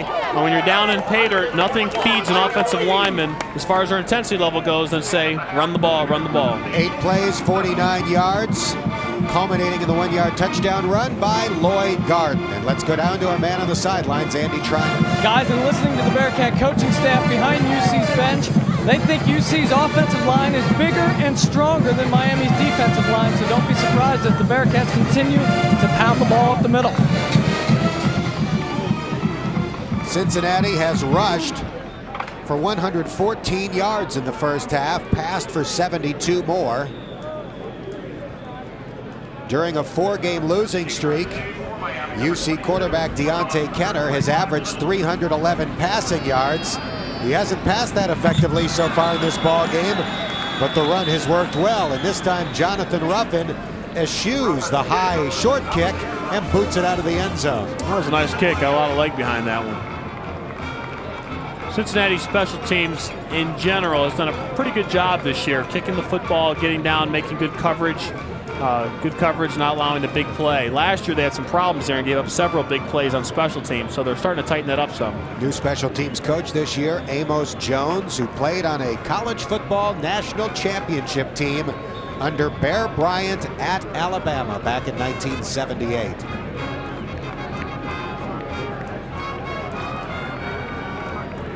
You'll never know the temperature by looking at Rick Minter during a ball game. And penalty flags as Mike Bath dropped back to pass. Coach Minter always in the black long sleeve top, the black pants, whether it's 20 degrees or 80 degrees. I'd go to two-a-day camp and it'd be 90, 95 degrees, and he would still have that jacket on. I'd say, Coach Minter, what do you do with the jacket? And I was like, hey, I'm trying to shed some pounds. I'm on the road a lot. All I do is eat. The fans, on the other hand, taking advantage of the warmth and the sunshine. A chance to catch some rays while catching a great battle for the bell. Miami up by 2, 23-21, with 2:07 left in the first half. That penalty was offsides against Miami, so it's 1st and 15.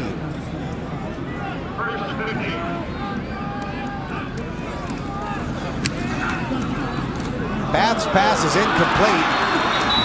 No, I beg your pardon. Caught on the deflection by Mike Sullivan. How about that? Sullivan has a diving catch and a catch of a deflection in this game. Good heads-up football right here. Sullivan has kept his eyes open, was able to look it in. A 9-yard gain for the RedHawks. 2nd down and 6. 1:44 left in the half. That is Buxton. Ty Buxton catches the 1st down completion. That'll momentarily stop the clock with 1:39 left in the half. Right now, you're kind of getting that prevent defense starting to soften up a little bit.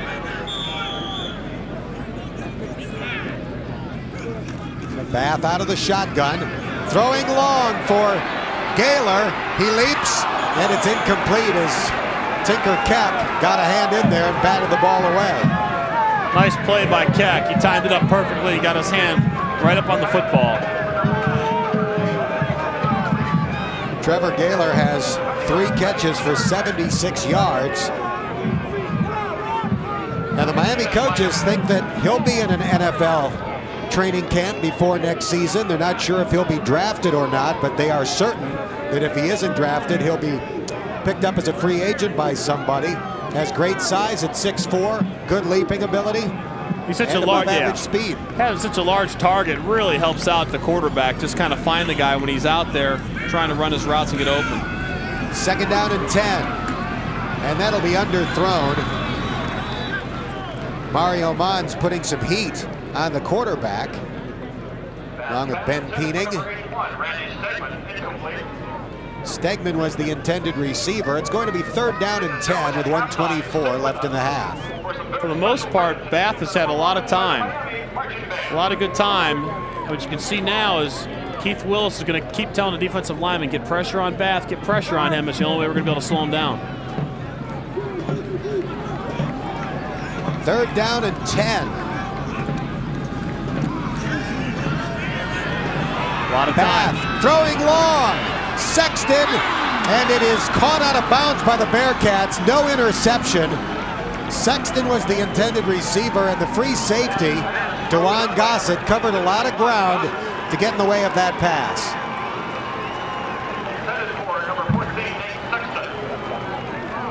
Good hustle by Gossett to get over there. Cincinnati still has 3 timeouts left, so the Bearcats will get the football with a chance. 1:17 left in the half. Another short kick by McCullough. It goes out of bounds near the 40-yard line. Cincinnati will have it at the 39 with 3 timeouts left and 1:12 to work with. Just a 29-yard kick by McCullough. Came into the game with good stats and has punted very poorly so far today. UC can really open up the offense now and go with 4 2-5 wide receiver sets. 4 or 5 people out on the wide and just spread it all out and create a lot of passing lanes for Deontey Kenner. Got Cooper in the backfield again. We go with 4 receivers. And when you get a situation like this, Dan, Cooper is going to be utilized probably more so as a receiver or an extra blocker than anything else. 1:12 left in the half.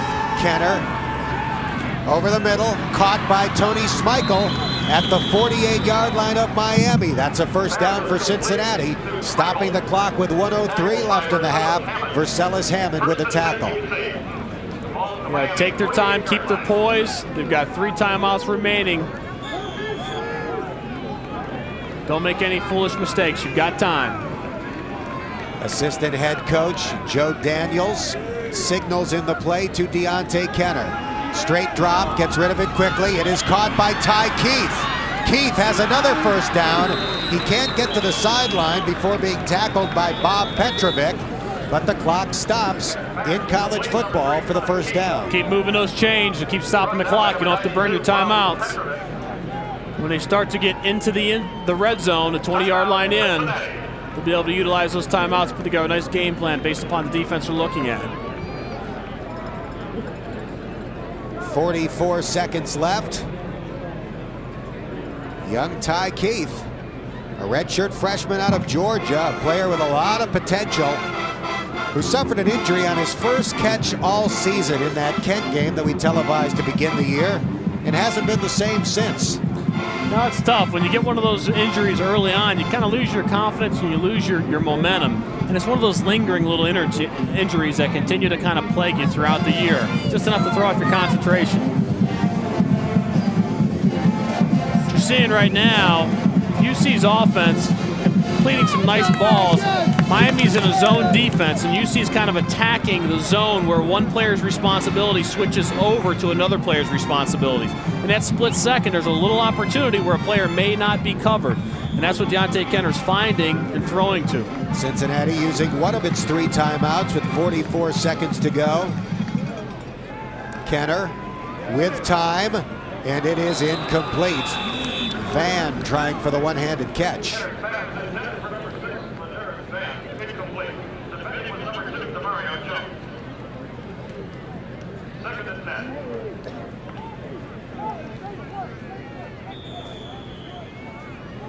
That play took 4 seconds. Kenner typically gets rid of it within 2 seconds, making him almost impossible to sack. He's only been sacked 3 times this season. Nice defensive play by Mike Yeager. It'll be 3rd down and 10. That was a quick 3-step drop, but he had a lot of time. You'd like to see him, see if they can get somebody else open out there on the perimeter.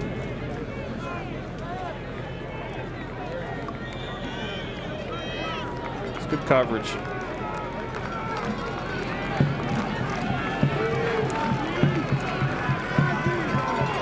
Third down and 10 with 36 seconds left in the half. Cincinnati is not within field goal range. The pass is complete to Cooper. He dives for the first down marker and gets an unbelievable spot, a very generous spot, and the fans here at Yager Stadium boo loudly.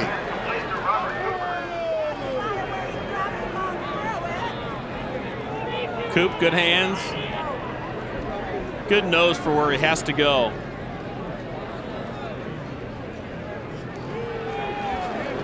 They're a little generous there. Very seldom do you get those type calls in Yager Stadium. We'll have a measurement to see if it's a first down with 31 seconds to go. Well, apparently we won't. It is a first down. I don't think Rick Minter's going to argue with that. So they move the chains. Time stands still until they are moved.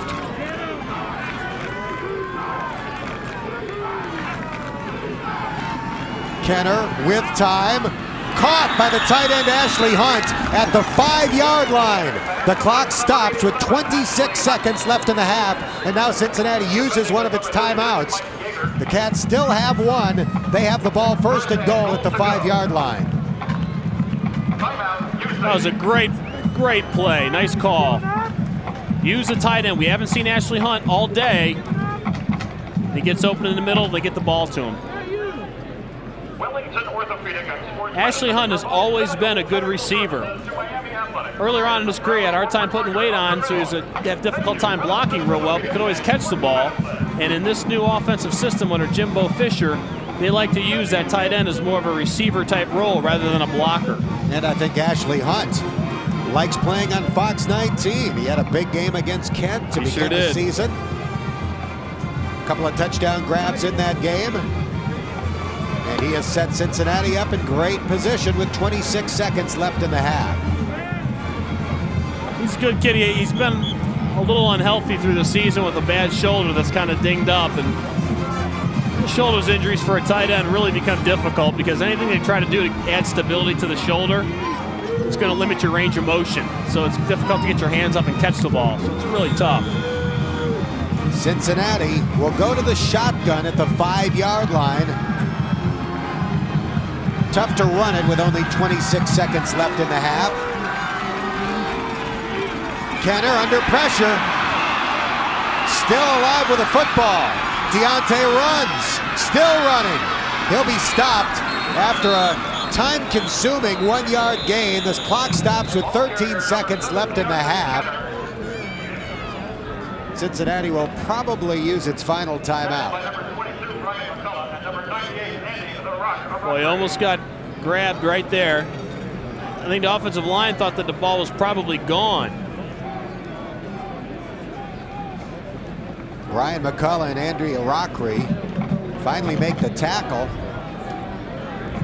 Well, Minter would rather see Deontey do that than try to force a poor ball and cause an interception. And now a very tricky situation for Cincinnati here.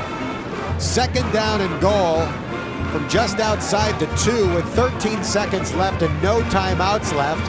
If you run the football and don't make it, you don't score. Right. If you pass and it's incomplete, you would have more than one chance, but a field goal would give Cincinnati a 1-point lead.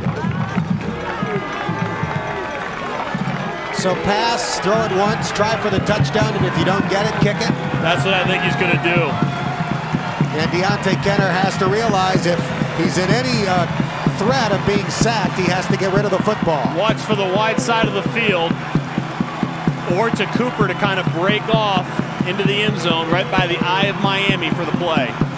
Kenner throws, and it is tipped. 10 seconds left. Dustin Cohen making a big play, as he often does. Cincinnati could do the same thing or elect to go for the field goal. They're going to Cooper right out of the backfield. They're trying to get Cooper open there. 3rd and goal from the 2. Tell you what, he wasn't really open. No, he wasn't. Cincinnati might have been fortunate that Dustin Cohen batted down that ball. Cohen did a good job. Jump up, great instinct. Jump up and knock it down. 10 seconds, it's got to be a quick release. The blitz comes, the pass, caught by Tony Smichael for the touchdown. Miami, with a risky strategy from the 2, came with a blitz. Tony Smichael snuck into the end zone wide open. Deontey Kenner read it, hit him, and Cincinnati has the lead. That was a smart, gutsy play. That was a very gutsy play. On Miami's end, Defensively, a little gamble. UC was able to capitalize. Michael was all by himself.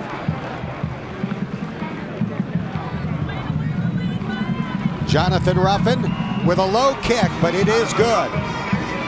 So Cincinnati has scored 4 touchdowns in the first half and will go to the locker room, we assume, with a 28-23 lead, although there are 7 seconds left in the half. UC's played poorly in the first half many games this year. Today they started off disastrous, but they've been able to regain their poise. They put together a pretty good string so far. What they got to do, though, is come out in the third quarter, Dan, and be consistent. Speaking of maintaining poise, injured Miami linebacker Mike Montgomery is helping us out in the broadcasting booth today, and although his team just fell behind by 5 points, he didn't throw anything. You'll fit in well on press row someday. Keeping his poise, keeping his poise. We give Mike the right to go bananas if Miami pulls out the ball game late. Until then, he has to maintain his poise. He's giving me those little looks, though, when Miami does score, those little jabs. I'm glad I'm standing in between you guys. Like I'm going to be able to stop a fight at 175 pounds. You got 9 plays, 61 yards. Again, you get a 9, 10, 11 play drive. Generally, you're going to come up with some points on the scoreboard. UC again did just that. So Jonathan Ruffin will kick it off with 7 seconds left in the half. Could see a line drive down the middle here. That is what we see. Smart. Caught by McCullough at the 15. And the clock is stopped with 2 seconds left. If Miami wants to try for it, there is time for a Hail Mary. There is Tony Schmeichel, who caught the touchdown. There is head coach Terry Hepner. Hepner's fit in real well. He's been here for a long time as it is, so he's able to step right in and not change a whole lot. When you got a team that comes off a 10-1 season with the success that Miami has had, the tradition, it's nice to have a coach come in that's not going to rock the boat too much.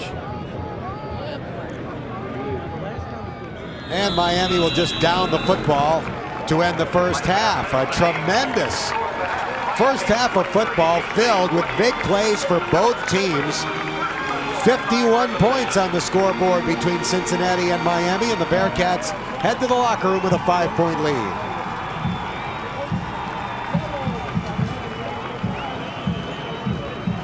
Robert Cooper rushing for 112 yards in the first half. Travis Prentice held to 48, although he does have one of the 3 touchdowns he needs to tie an NCAA record. Let's head down to Andy Trinan. Rick, the battle for the bell, another typical backyard brawl. What's your assessment of the first half? Well, you know, a typical backyard brawl. You know, fans are having a great time.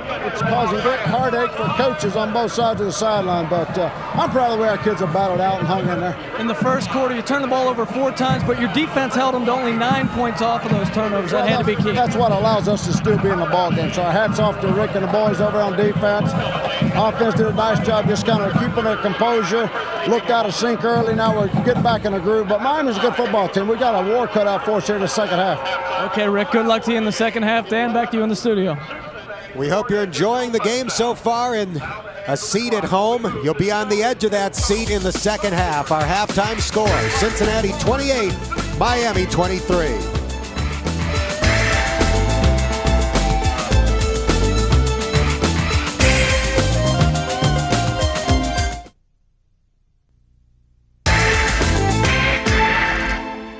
Halftime at Yager Stadium in Oxford. What a half it's been. Cincinnati leads Miami by 5 in the 104th battle for the victory bell. Dan Hoard and John Arena back at Yager Stadium. If you had told the Bearcats before this game they would have 4 turnovers in the first half and lead, there's not a single person that would have bought it. Oh, no. Defensively, UC has kept them in this football game. They've kept their poise. The leadership on their defense was able to get them together. The coaching staff did a good job keeping the game plan sound. The defensive line was able to make some plays, keep them in this football game. Offensively, again, they got the passing game going real slowly. They started running the ball with Cooper, who's had a great first half. And they were able to put together some good, consistent drives and put some points on the board. And they have done against Travis Prentice about all you can hope to do. He's on a pace to get close to 100 yards, but he has not run away with this game. Right. He's such a solid player, and he's one play away from breaking a big play. But they have done a good job containing him. Mike Bath, going to their wide receiver, Gaylor, has done a really nice job opening up the passing game, which makes it difficult to stop Prentice, because once you start to open up that passing game, all of a sudden the running game starts to become exposed. Deontey Kenner got off to a slow start. He's playing well now, and we'll meet Deontey Kenner when our halftime festivities continue. At the half here in Oxford, Cincinnati leads Miami 28-23.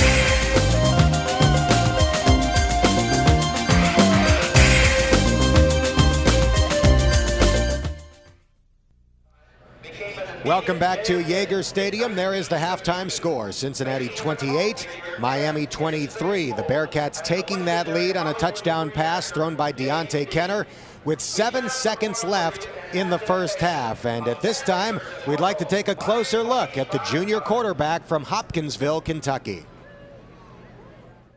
In Rick Minner's first 5 years at UC, the Bearcats were primarily a run-oriented team. But this year, they've spread out defenses, frequently lined up with 3 or 4 wide receivers, and aired it out, showcasing the talents of junior quarterback Deontey Kenner. It makes me feel that we're happy that these coaches have all this confidence in me to hand the team over to me, if that's what you want to say. Personally, I believe he's our best offensive player, and that's what you want to do in any game, you know, whether it's basketball, football, baseball. You want to let your offense rely on your best player, and I think that's what it's allowing us to do. Kenner set school records for passes and completions against Southern Miss. He was 35 for 59 for 407 yards. He also passed for 343 yards against Ohio State.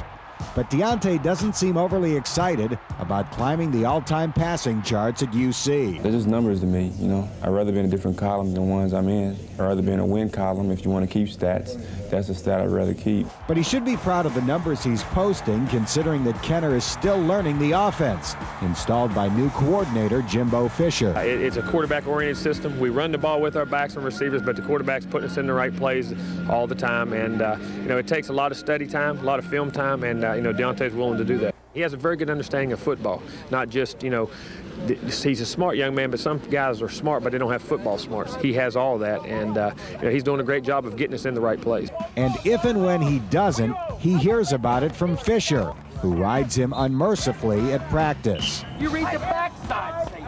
I have a different style, and I want practice to be the pressure. I want the game to be easy. It's nice to know that that's the way, that's his intentions, because I know when you're out there on the field, you don't always know his intentions. But I feel that he pressures me good enough. You know what I'm saying? The game is a lot easier than practice, I tell you that. Naturally, Deontey hopes to play in the NFL, but he's equally focused on getting a degree in exercise physiology. It's very important to me, my mom, my family.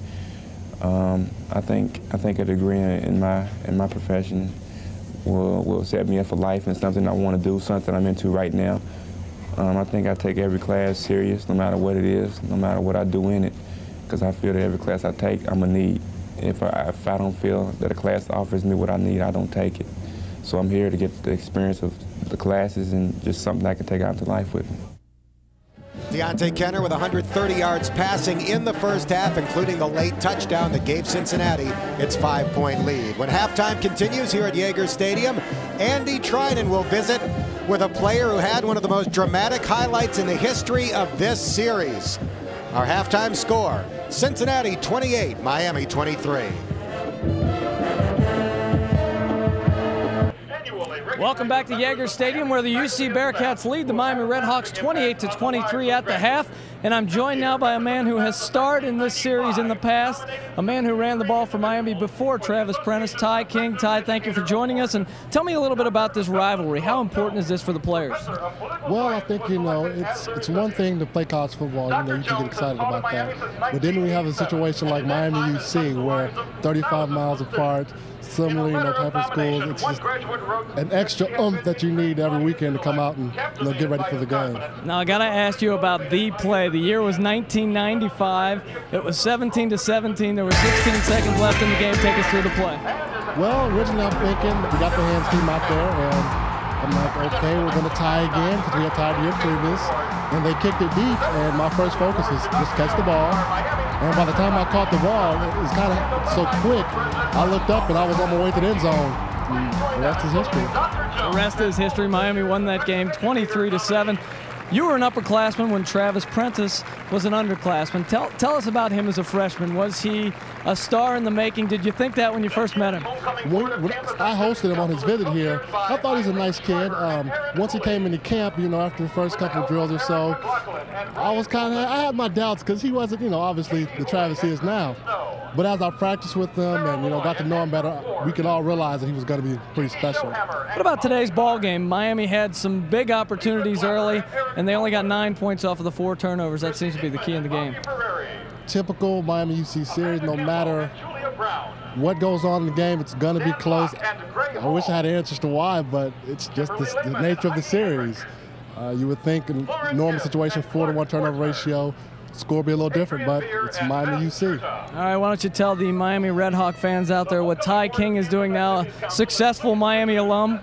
Well, I'm right now working in Columbus for Discover Card. I'm part of the management team there in the Merchant Operations Center, working with my unit, teaching and coaching them as to how to manage accounts for our merchants. All right, it's prediction time. Players always shy away from this. UC leading 28-23 at halftime. What's going to happen in the second half? Well, we're going to make some adjustments, obviously, on the defensive end because their running backs are having a good day right now. We'll make the necessary adjustments, I think, and come out and play some Miami football and pull the victory out. All right, Ty King, thank you very much for joining us. It is 28-23, UC leading the Miami RedHawks at halftime. Dan Hoard and John Arena will be back with more right after this.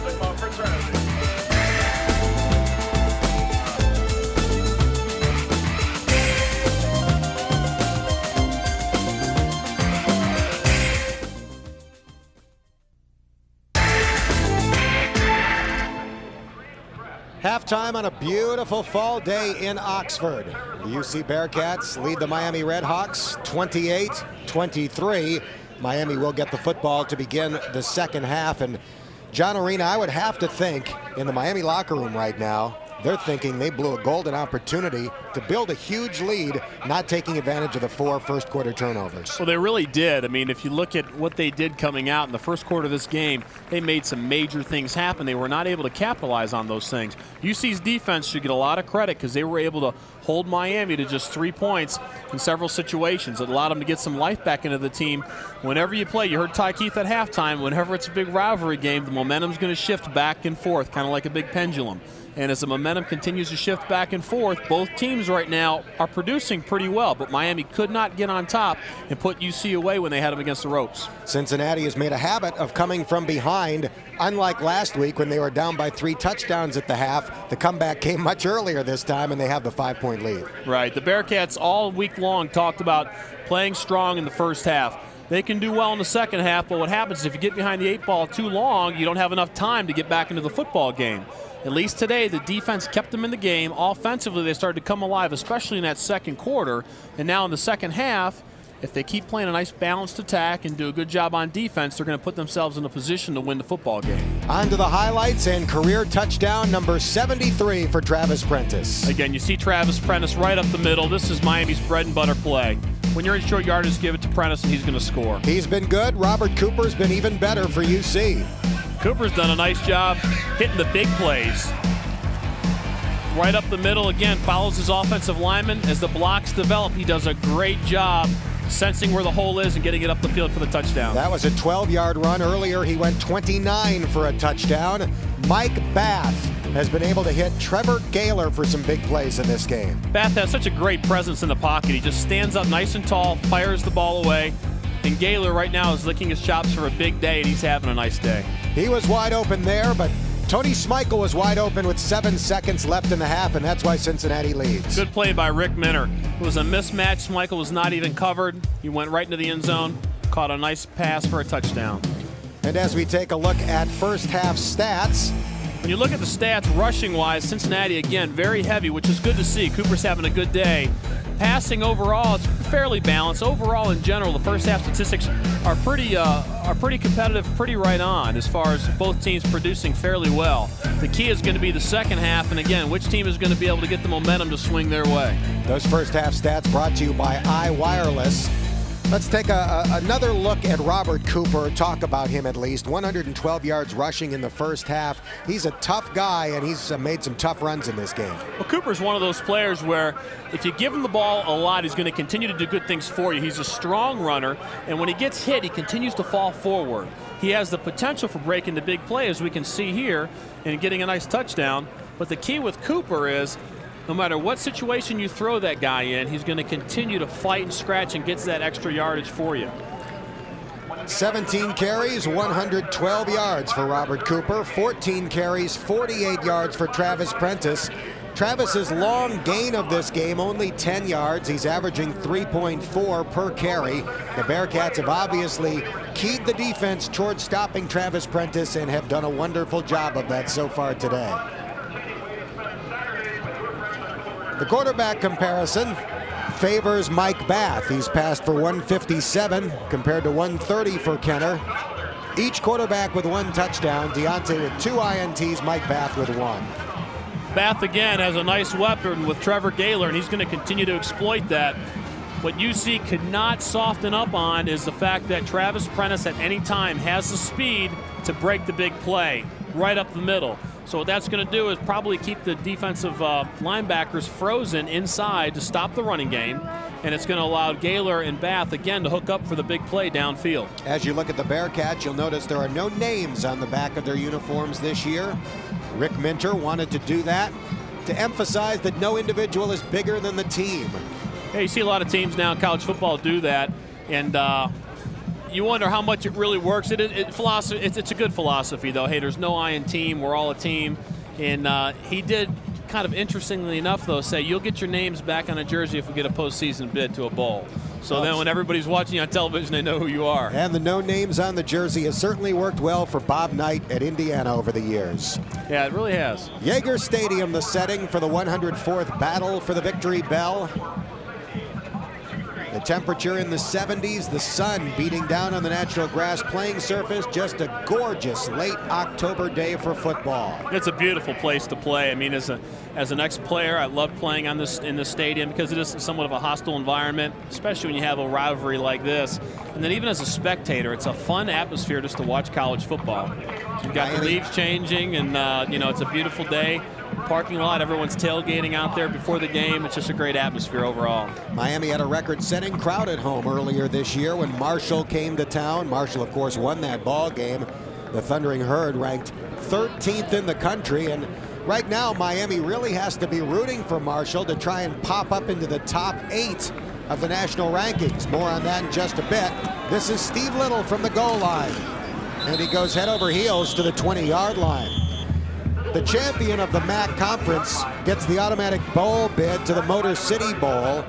If Marshall were to rank high enough up into the top 8 to get a BCS bowl bid, that could open the door for Miami to play in that Motor City Bowl. But it's going to be very tough for Marshall because of the strength of schedule. That hurts them in the BCS rankings, and their schedule doesn't get any tougher from here on in. Right, that is going to hurt Marshall, but Marshall is a complete football team. I think they can play with anybody in the country if they were given the opportunity. I agree.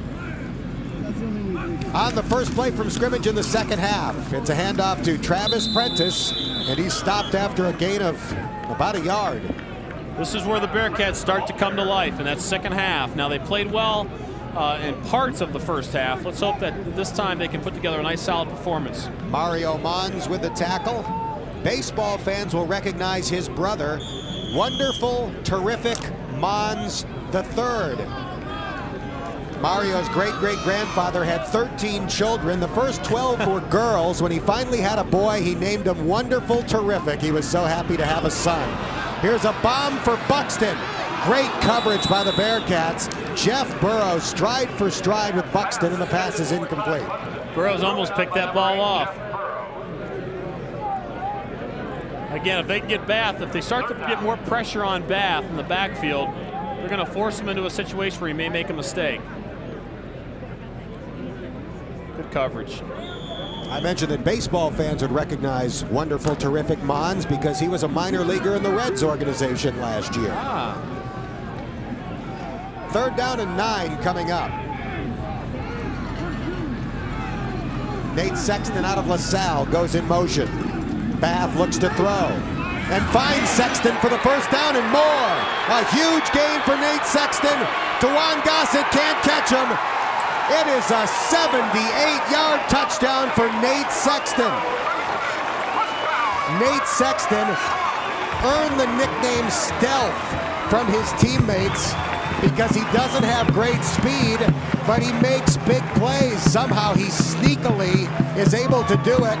That's his biggest play ever. 78 yards for the touchdown for senior Nate Sexton out of LaSalle. Well, it was an exciting football play. He found the open seam, caught the ball, and he saw the goal line. He wasn't going to stop until he got there.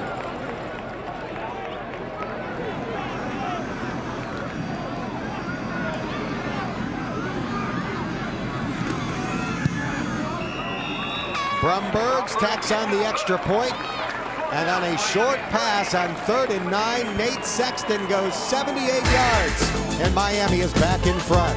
1 minute into the third quarter, it's Miami 30, UC 28. Miami up by a deuce with 14:01 left in the third. Nate Sexton, brother of Colorado Rockies ball player Chris Sexton, who was a great hitter at Miami, with a 78-yard touchdown. It was a nice slant play, really close to the line of scrimmage. Sexton had a little difficulty bringing it in, but once he got his hands on it, he was gone. I mentioned that his teammates have given him the nickname Stealth. Here's a guy who doesn't have blazing speed, and yet he came into this game averaging 20 yards per catch. That average just got better after a 78-yard connection. That was a really nice play, especially his senior year, big rivalry like that. He's from Cincinnati, Ohio, LaSalle High School. That's a really nice way to start off the second half for Miami. We've had 5 lead changes in this game. Miami getting set to kick it off. McCullough boots it up the middle. Chapman takes it at the 10. Antonio Chapman with huge room up the middle. Still running as he gets to the 38-yard line. Milt Bowen making the special teams tackle. Boy, there was a huge gap up the middle there. Oh, there really was. Again, you talk about momentum switching back and forth. Miami has the momentum, and then all of a sudden on special teams, you can breathe a little bit of life, a little hope back into the team. Chapman does a good job just keeping his feet moving and trying to get upfield. So a good drive start for the Bearcats. They begin at their own 39-yard line after that return by Antonio Chapman. High backfield behind Kenner, who looks to throw on first down. And miscommunication between Ladarius Van and Deontey Kenner. And now there's a penalty flag. The RedHawks might have been holding Van, which would explain why he was nowhere near that pass. Yeah, there was something there that wasn't right. You start with this type of field position. It's so nice offensively. You run out to the field, and you realize that in just 10 yards you can be over the 50-yard line and going back in towards Pater to score. It's a whole lot different being on the 40 compared to being on the 20. And you know you got 80 yards in front of you. Deontey Kenner climbing the all-time passing charts at UC, up to 4,105 career yards. That is 5th all-time, and at the pace he is going on this year, he would come very close to breaking Danny McCoy's all-time yardage record. Yeah, he's playing well. I had a great opportunity to play with Danny McCoy and Lance Harp, 2 individuals on that list who are both very solid quarterbacks. Automatic first down on that penalty. And Robert Cooper Busts up the middle for a couple of yards. Andy Arakri out of Kettering, Ohio, makes the tackle. I think one of the best things for Deontey Kenner was having Jimbo Fisher, the offensive coordinator who was at Auburn last year.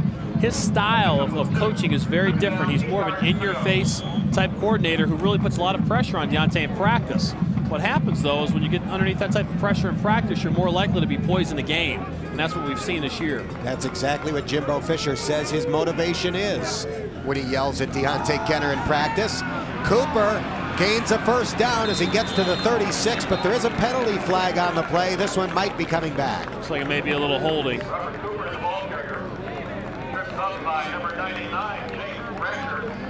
It is, and that one will come back. It's nothing worse for an offensive lineman to get a holding penalty after a big run.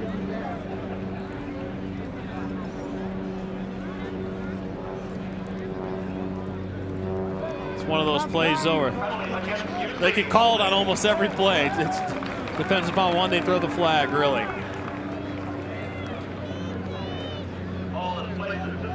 That's right. When he runs off to the sidelines at the next change of possession, he'll just avoid Minner and Zerline. Kind of hide on the other end of the bench.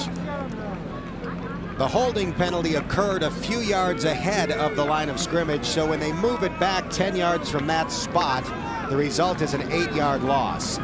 Sets up 2nd down and 15 from the 44.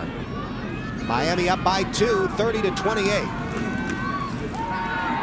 Kenner with time, and it is caught for a first down at the 39-yard line of Miami. Antonio Chapman with a catch, Brandon Godsey with a tackle, and a penalty flag after the hit. Chapman's really starting to come into his own. If we recall back to the Kent game, he was only really active on the squad for a week, and he still got in the game and was able to contribute. Face mask penalty as Godsey brought down Chapman with a mask. As you can see now, he's becoming a real force in their wide receiving core. Chapman has stepped up in the last 2 weeks due to an injury to UC's leading receiver this season, junior Jason Collins Baker, who is out with an injured Achilles tendon. He could be back next week. Robert Cooper on 1st and 10. Nada. Dustin Cohen and Andy Arakri make the hit. You talk about Achilles tendon injuries, and I never really heard much about that in the 80s when I played ball and into the early 90s, and it seems like within the last 5 to 10 years, as soon as Marino ruptured his Achilles, and then you have Vinny Testaverde in the NFL, you got more college athletes doing it. You wonder, it's like sometimes these weird injuries kind of happen in phases. I'd never heard of Achilles ankle injuries up until recent.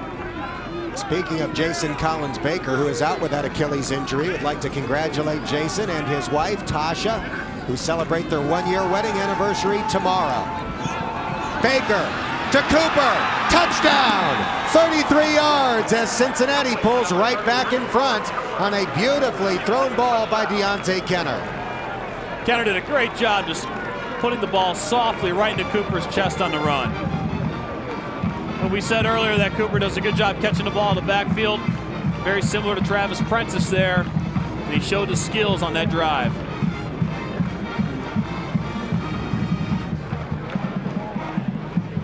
Cincinnati back up by 4, trying to make it 5, and Jonathan Ruffin's kick is good.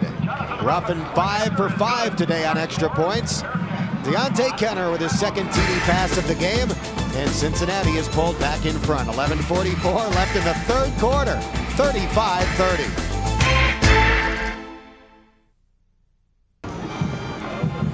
Dan Hoard, John Arena, and Andy Trinan back at Yager Stadium. Cincinnati back in front, thanks to this throw from Deontey Kenner to Robert Cooper. Look at the touch that Kenner puts on the ball. Softly just drops it right into Cooper's hands. Didn't even have to break stride. Good protection by the offensive line. Allows Cooper or Deontey Kenner to stand up, just toss it in there nicely. How about the day Cooper's having? 20 carries for 118 yards and 2 touchdowns, 3 catches, 47 yards, and that 33-yard score. And that was Cooper having his left leg stretched by the head athletic trainer, Bill Walker. When you start to see productivity like that from one player, you know that cramping can start to be an issue, especially when it's in the mid-70s on a day that you don't expect it to be this warm. Taken by Steve Little at the goal line. Gets away from a couple of tackles and has a wall of blockers in front. There's a penalty flag way back at the 14-yard line, so this one might be coming back. Ivan Fields and Freddie Smith in on that tackle for UC. Yeah, I'll tell you, this game is nonstop action. I mean, there's something going on all the time, whether it be special teams, offensively, defensively. You've seen a little bit of everything today. Holding penalty against Miami.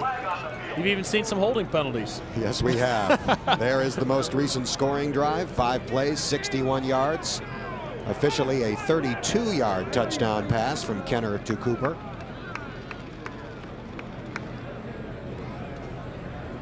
Got to get a few seeds in there. You got to stay on a good diet. Get the good protein balance. Are you sure those aren't Maalox disguised as sunflower seeds? It's been that kind of day for a defense-oriented head coach. I don't know. A good old boy from Arkansas, like Mentor. He may eat sunflower seeds, and they act as Maalox in his system. There is Miami's offensive coordinator, truly one of the great guys in college football, Greg Seaman, who spent several years as the offensive coordinator at UC before moving to Miami to work for Terry Hepner this year. He's a classy guy. Before the game, you know, got to shake his hand and talk to him a little bit. And he's just such a friendly individual. You really hope a guy like that does well.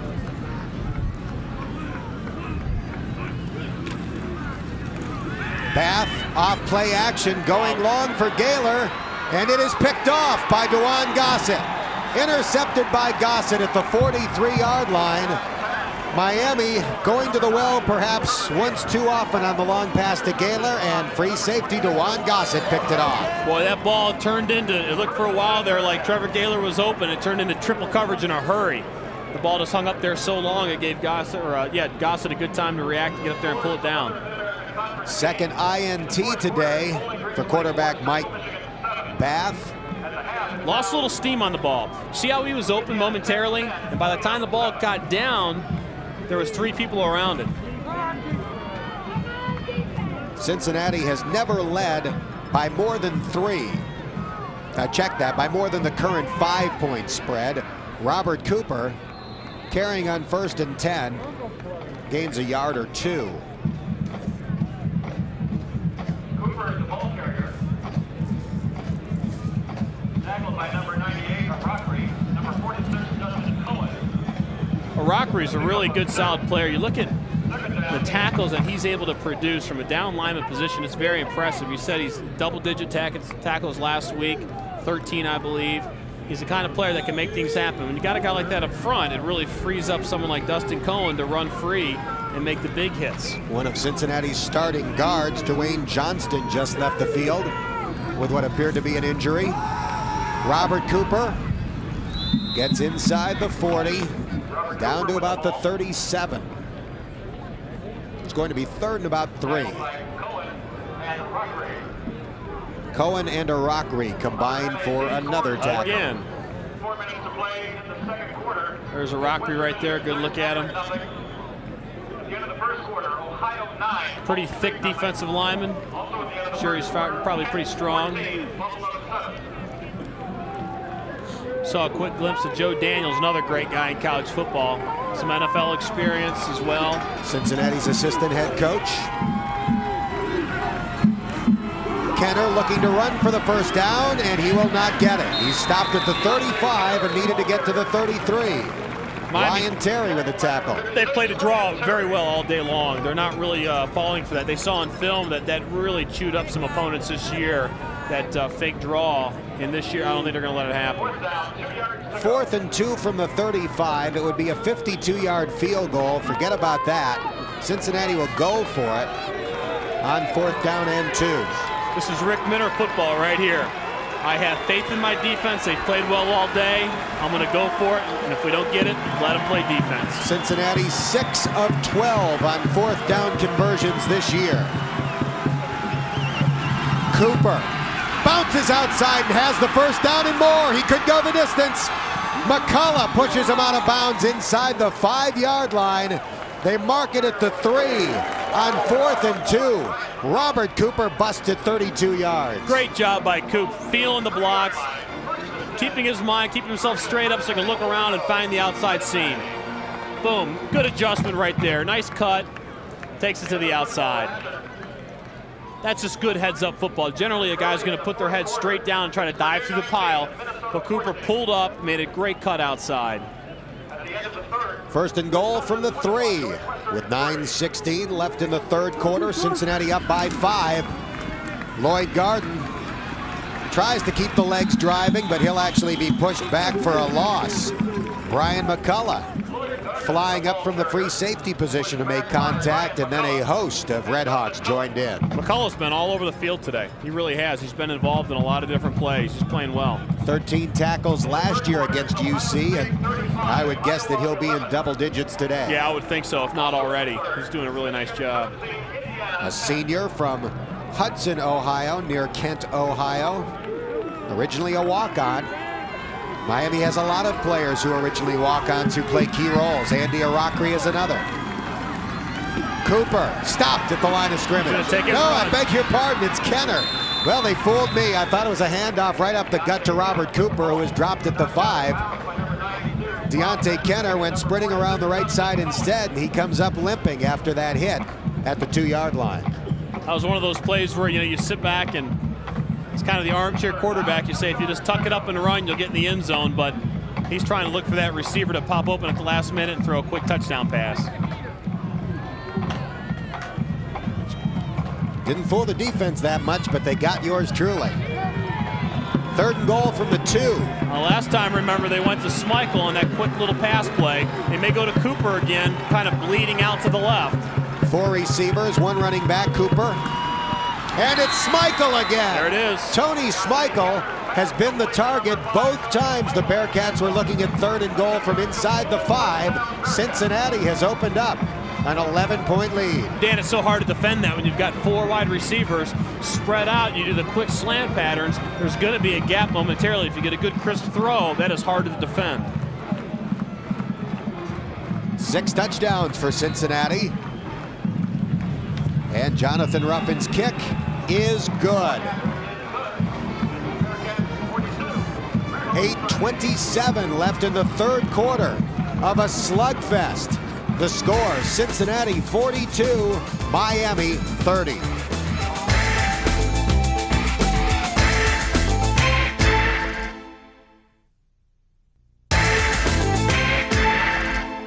In 103 previous meetings between Cincinnati and Miami, the most combined points ever scored, 83 back in 1986. We are at 72 and counting. That's a record that could very well fall today. Oh, this is just an action-packed game. You see here Schmeichel again with another touchdown.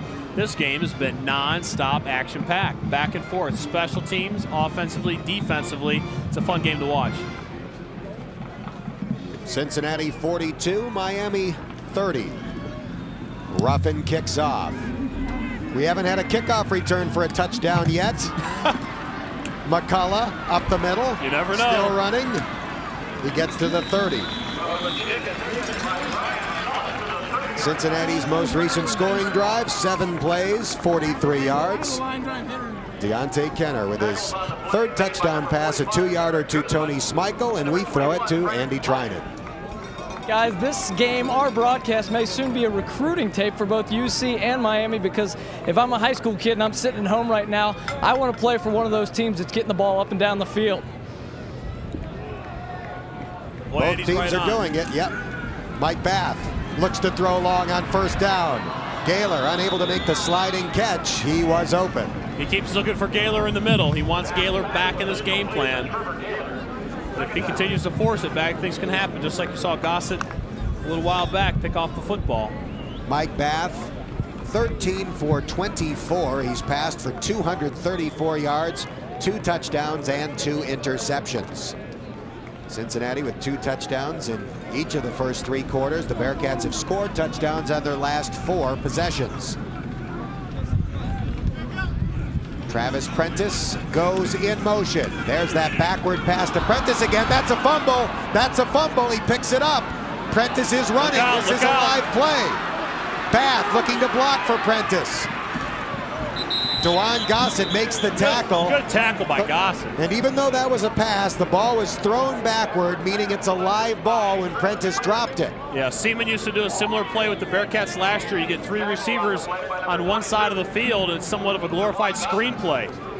Got everyone set. You get your receivers to block the defensive backs, and you take it up. Didn't work on this time. Now, I'll tell you what, even though Jeff Burrow, number 8, did not make the tackle, he did a nice job of stringing that play out toward the sideline.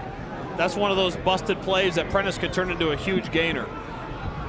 Instead, it's a 6-yard loss. 3rd and 16 as Bath drops back to pass. He's looking over the middle, now forced to run, and he is dropped for a sack by Deontey Elliott. That's what they need to do, keep heat on Bath. Check that, Darrell Ransom makes the sack for Cincinnati.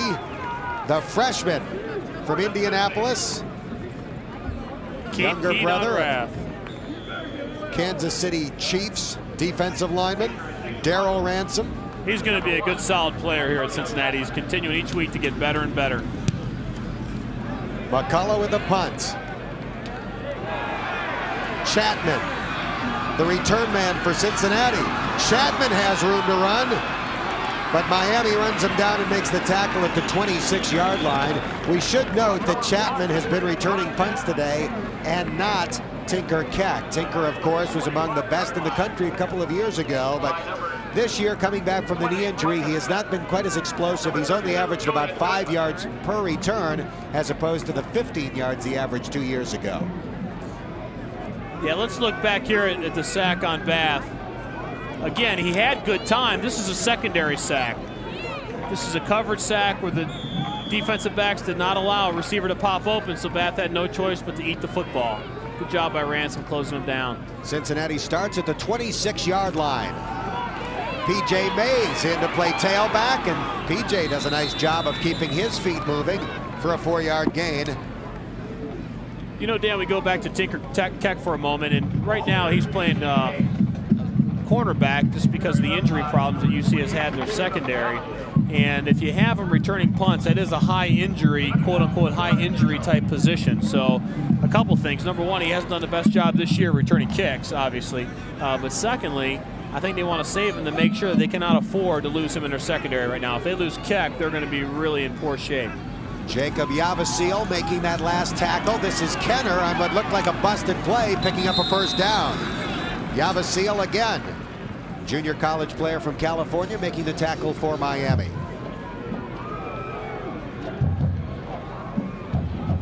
That was one of the few times we've seen Kenner really put together a nice little running play there without Miami snuffing it out. 5:38 left in the third quarter. Cincinnati up by a dozen. Bearcats have trailed by as many as 9 and now lead by 12. P.J. Mays into Miami territory before Brandon Godsey slams him out of bounds. P.J. Mays coming off the bench with fresh legs, picking up right where Robert Cooper left off. That was a great block by Josh Gardner, number 67, the offensive tackle for Cincinnati. He stuck with his man out on an island. He allowed P.J. Mays to get around the corner. You can see it right here. He stuck with his man right there, which allowed P.J. to turn it upfield. Injuries opened a spot for him in the starting lineup this year, and Josh Gardner, the freshman, another young man out of Moeller, has done a nice job.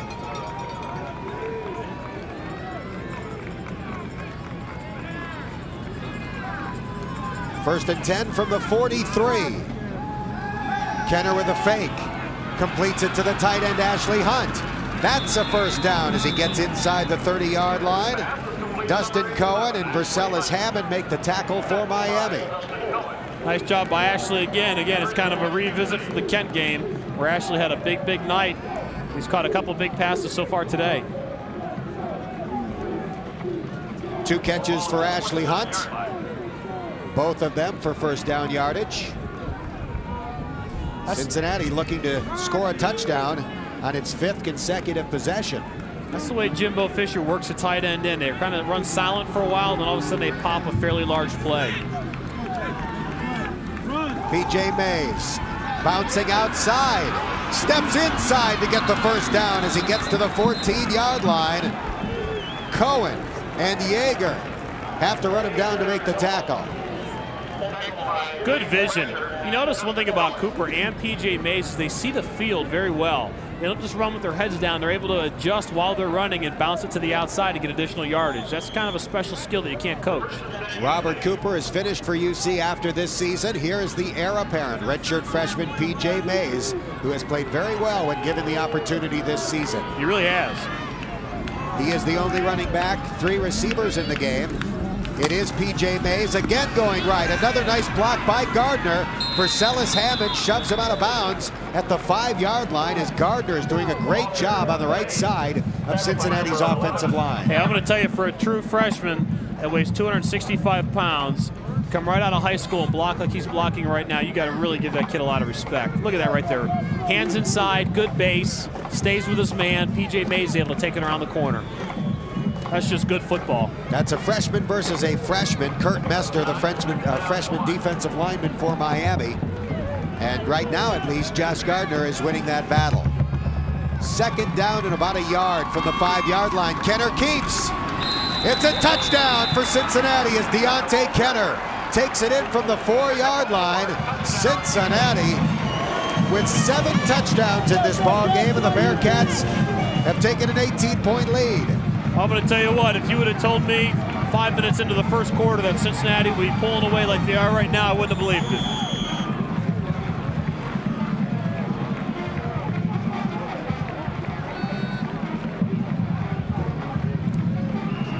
And the PAT is good. It's a 19-point lead, 49-30. Boy, I'll tell you, talk about rivalries. Ladies and gentlemen, you're witnessing right now an all-out slugfest. And Miami's not going to be out of it yet. Design play, quarterback sneak. Takes to the left side, good job getting to the end zone. That's a gutsy call in a goal line situation. When you're 3-4 yards out, it's one thing. It's a lot different when you're, when you're an inch or 6 inches out. That's a no-brainer. But in this situation, when you got to pick up some yardage, that's a gutsy call. Deontey Kenner has thrown 3 touchdown passes. He now has the touchdown run to go with it. We still have 4 minutes and 39 seconds left in the third quarter. Cincinnati with a new scoring high this year. The previous high was the previous game we televised on Fox 19, the 41-point effort against Kent. 7 plays, 74 yards. Only took a minute 50 seconds. P.J. Mays doing most of the work, relieving Robert Cooper. The last several drives we've seen have been quick hits. They're really getting yardage in big chunks right now, which is helping them get on the scoreboard very quickly. In this series, with 103 previous games, neither Cincinnati or Miami has ever scored 50 points. In fact, 49 for UC is a new record.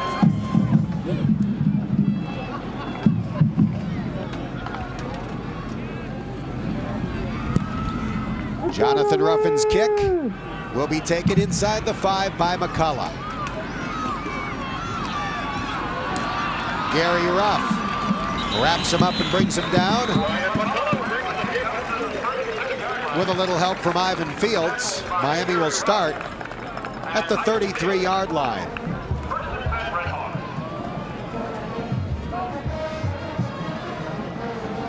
.420 total yards for Cincinnati with a quarter and a half to go. Miami's offense hadn't been too bad either with 280. That's either that means both offenses are doing extremely well or both defenses are playing rather poorly. Not sure, but it's an exciting game nonetheless. Travis Prentice will run on 1st and 10, and he gets absolutely nothing. In fact, Mario Mons might have knocked him down behind the line of scrimmage with some help from number 52, Eddie Johnson. Eddie Johnson, Mario Mons, a nice combination right in the middle. And 2 players who will be back next year. Yes, they are both exciting. Juniors. Yeah, that was a good job by Eddie Johnson, filling the hole and just making the tackle. He's a classy player, too. It's good to have him back for another year. He has a lot of maturity in that defense. Married man from Seattle, yep. Eddie Johnson. 2nd down and 10. Bath to throw. If he can, and he can't, he will be sacked close to the line of scrimmage. Greg Lee was there. Mario Mons was there. We'll have to divvy that sack up several ways. Yeah, you're slowly starting to see the defensive line for the Bearcats get some more pressure on Bath, which is going to be critical to shut this offense down. Eddie Johnson was the one that forced him to spin. Then Greg Lee hopped aboard. Isaac Thomas was there. Mario Mons, the tail end of the play. 3rd down and 11 coming up. He's going to try to go to Gaylor again, I'm sure. Yes, he does. It's caught, but he was out of bounds. Gaylor argues that he was pushed out. The officials disagree. And it appears that Miami will be forced to punt despite the pleas of Mike Bath. Miami loves to go to Gaylor when he's in the wide side of the field. Good attempt, but not quite there. You see making a little break here. Looks like they may have pushed him out a little. But this is Miami, so generally you don't get those calls in your favor. That was close. So a 3-and-out possession for Miami. Kent McCullough punts. Chapman catches it at the 34-yard line and slips and falls at the 40.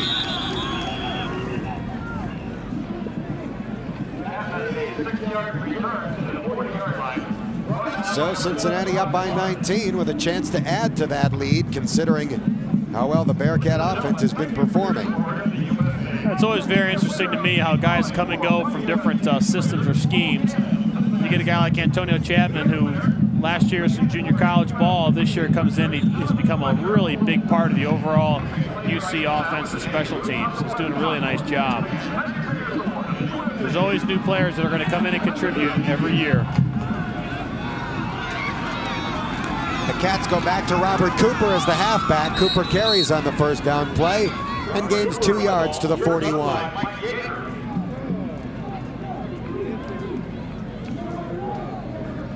And lineman Josh Gardner helps straighten up his jersey. Both these teams, you know, as we move on towards this 4th quarter, conditioning and all that's going to start to come into play because they've had a lot of activity today and they're going to start to get worn down. 2:15 left in the 3rd. 49-30. Cooper. And he stumbles and falls after a 1-yard gain at the 42. Bob Petrovic out of the great Cleveland St. Ignatius football program making the tackle. He played on a team that was judged to be the national champion when he was in high school by the USA Today. Yeah, Ignatius is a football dynasty. I grew up in the Cleveland area back in the mid-late 80s when I was leaving to go to the University of Cincinnati. That's when Ignatius really came into their own, and they've been a dominant force ever since in high school football. 3rd down and 7 coming up. 1:30 left in the 3rd quarter. Kenner, and it's caught by P.J. Mays for a 1st down at the Miami 48-yard line. Freshman Gary Richardson made the tackle as Deontey Kenner thread the needle on 3rd and 7. A lot of versatility from the running back position for Cincinnati. You got Cooper, who can catch the ball in the backfield. You got his backup P.J. Mays, who can do the same thing. And Garden, as a fullback, is also very effective at catching the ball out of the backfield.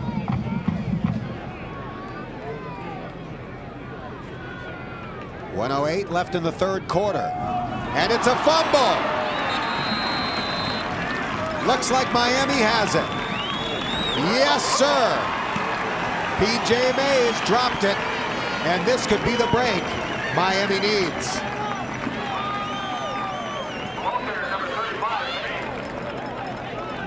Looks like P.J. really never got it. I think he started to look for the hole before he had the football. Didn't look it in and get his hands on it.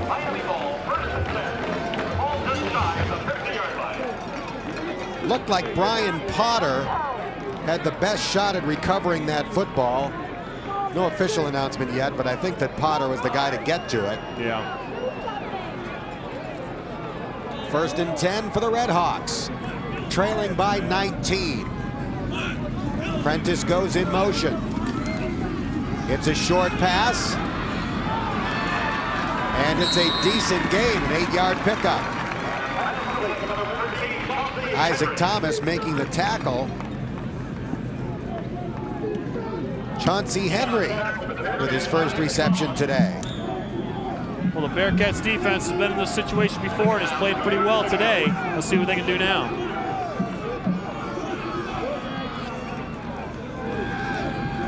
On 2nd down and 2, it's Travis Prentice. No, yes, it is a handoff to Prentice, and he will be dropped for a huge loss.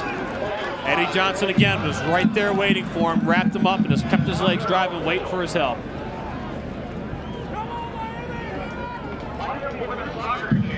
The biggest improvement I've seen this year with Cincinnati's defense is their ability to swarm to the football. When I say swarm to the football, I mean everybody gets there very quickly, so you see a lot of group tackling and gang tackling going on, which allows them to really hold good running backs to minimal yardage. And here's all you need to know about the third quarter. In it, Travis Prentice had -8 yards rushing. 15 minutes of football left in the battle for the victory bell. Our score, Cincinnati 49, Miami 30.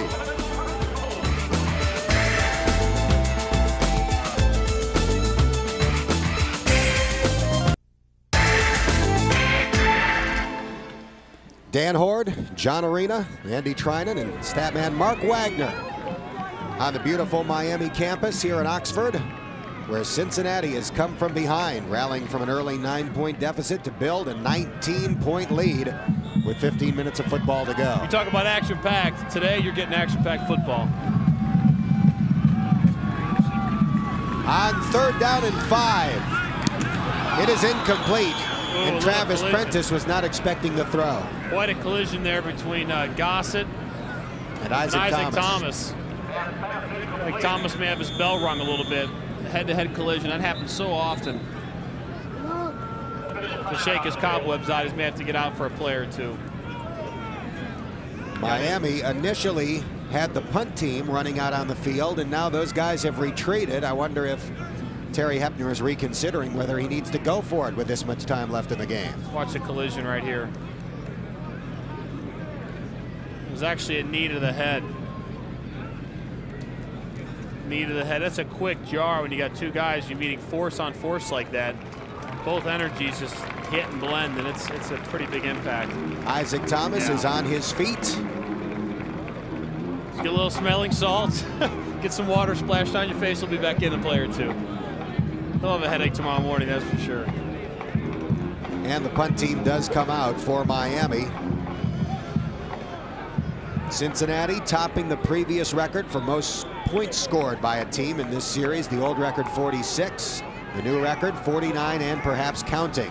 Got Tinker Keck back there this time for the punt return.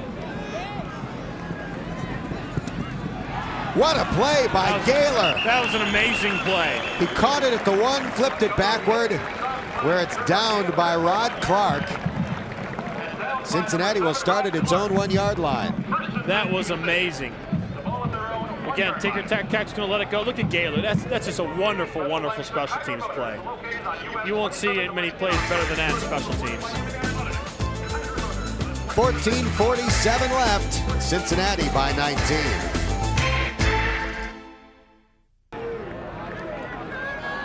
Welcome back to Oxford, where Cincinnati has the ball at its own 1-yard line, trying to run out the fourth quarter with a 19-point lead. And a decent surge up front for the Cats as Deontey Kenner buys UC's offense a little breathing room. Well, you got your backs against the wall in this situation. They need to play ball-controlled offense.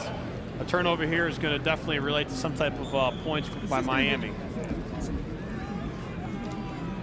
Rick Minter's Cats trying to snap a 4-game losing streak and win for the 3rd time this season. It's been an emotional roller coaster ride this year for Bearcat fans and players. Beating Wisconsin. Tough running up front.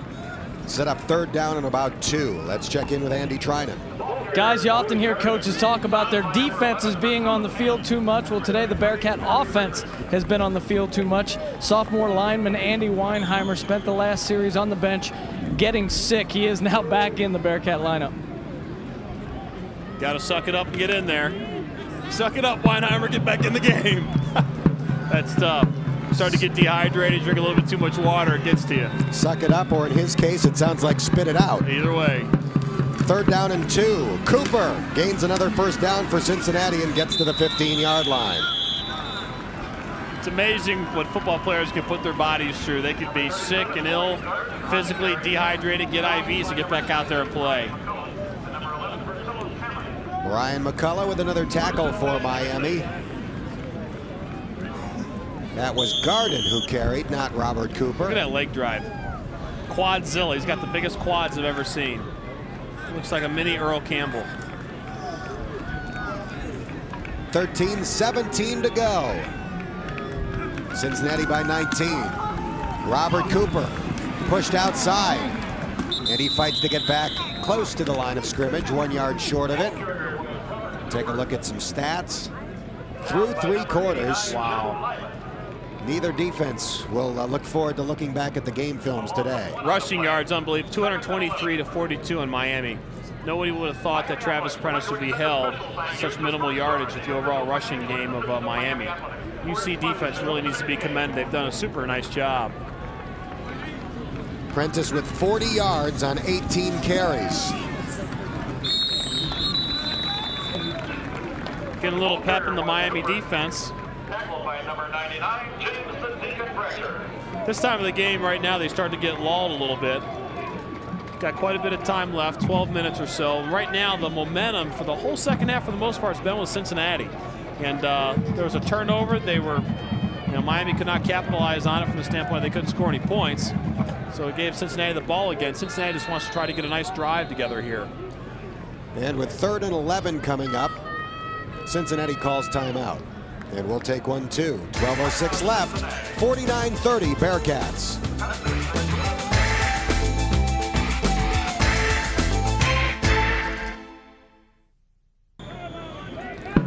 The fewest yards Travis Prentice has ever had in a game since becoming the starter his sophomore year, 58. He has 40 so far today. Robert Cooper breaks it long for first down. Stopped by Brian McCullough, who's had a great game, but has had to make way too many tackles from the free safety position as far as Miami is concerned. That's one of those bonus third down conversions. You run the ball there because you don't want to throw it and turn the ball over, throw an interception. So you run the ball safe, be conservative, because you got a nice lead, and you've got someone like Cooper that rips it for a nice big gain. What a day for Robert Cooper. Oh, career day. Against your rival on a beautiful afternoon like this is something to remember for the rest of his life. 1st and 10 for the Bearcats. Cooper again. Marcellus Hammond with a big hit. Hammond said, hey, you've got the momentum once too many today. I'm going to deliver a blow on you. It was a nice tackle by Hammond. 29 carries, 183 yards for Robert Cooper. 2 touchdown runs, 1 touchdown reception. Over 220 yards total offense for Cooper alone. That is impressive. Coop's career high is 191. Needs 7 yards to tie that. Penner's pass caught for a short gain. Ashley Hunt, the tight end, hauled it in. Kind of a dangerous play for UC. Oh, that looked like it had potential interception and run back for a touchdown written all over it. Hunt did a good job getting his hands out and pulling that thing in quickly. That was close. 3rd and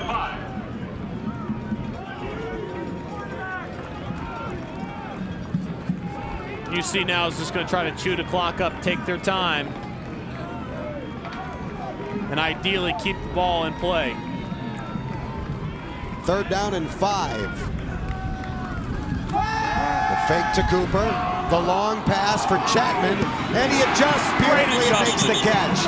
Godse yanks him out of bounds. A beautiful adjustment to a slightly underthrown ball by Antonio Chapman. That was a mature play. You got the defensive back that's running with Chapman, watching Chapman Chapman sees the ball, makes the adjustments before the defensive back can do so. 33 yards on the play. There's really nothing Godsey can do in that situation. When a receiver pulls up like that, there's going to be a cushion and you're going to make the catch. 243 yards passing for Deontey Kenner. Cooper spinning to the 23 for a 3-yard gain. He's up to 187 yards rushing. James Bratcher, number 99, a senior, makes the tackle. The offensive line for Cincinnati starting to take over this football game. You're getting to see good, consistent push. Watch the line of scrimmage from this point on. You're going to start to see the offense consistently push the defensive lineman off the ball.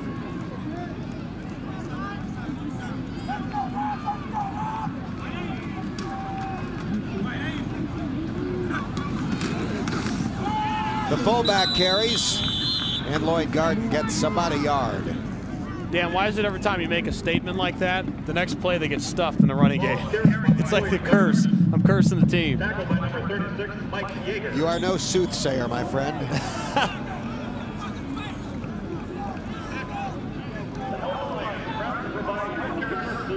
Yeah, Garden and Ashley Hunt leaving the game. They spread it out here and go to 4 wide receiver set. We got Cooper here, and it's either going to be utilized as a blocking back or going to go out to the flat and catch a little pass over the middle possibly, or in the flat. And the play clock runs out. Bearcats using too much time. They'll be penalized 5 yards.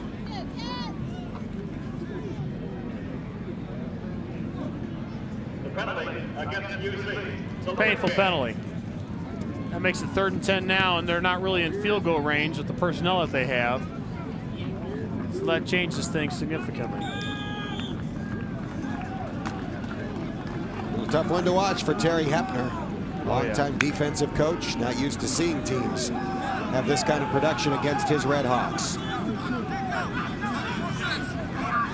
Same offensive set. 3rd down and 10. Kenner for Schmeichel. Slightly overthrown and incomplete. McCullough in coverage. I think Deontey is indicating that Schmeichel might have broke the wrong way. I think Deontey likes where he put that ball. And Tony Schmeichel couldn't get it. Schmeichel wasn't quite there. Now the Bearcats are going to try for the long field goal. It will be approximately a 44-yarder. For the true freshman from Louisiana, Jonathan Ruffin. Ruffin the kicker, they call him. Ruffin the kicker. His 44-yard kick is no good. And the score remains 49-30 Cincinnati. 8:31 left, the Bearcats by 19.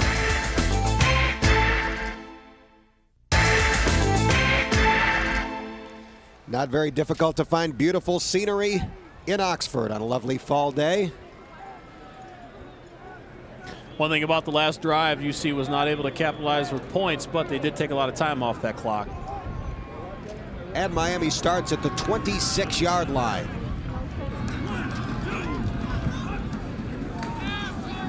Mike Bath. Incomplete for Trevor Gaylor. 2nd down and 10 coming up. Offensively, you're going to see Miami do 2 things. Obviously, try to throw the football. And when they use Travis Prentice is probably going to be throwing the ball as well out to the short side of the field, out into the flat, maybe across the middle a little bit, and use him more as kind of the catching receiver to hopefully break a big play outside. Running the ball at this point is not going to be very advantageous for them because they need to get a lot of points in a short period of time. Travis Prentice with 40 yards rushing, -8 in the 2nd half. Bath to Gaylor, makes the nice one-handed catch. And he gets up to the 46-yard line for a 20-yard gain. Gary Ruff and Jeff Burrow make the tackle. Ruff's done a nice job stepping in and really contributing well. Good slant pattern to Gaylor. Just let him catch on the fly and run. He's got good open field running ability. Gaylor closing in on the all-time record for receiving yards in a career at Miami. And on that catch, he gets a lot closer. Entering the game, Trevor Gaylor was 154 yards short of Jay Hall's all-time record. Before that catch, he had 96 receiving yards, so he's going to be about 20-25 yards short of a new record. Prentice on the draw play. Travis Prentice with his best run all day. His previous long run had been 10. Gets about a dozen there before Troy Evans and Gary Ruff bring him down.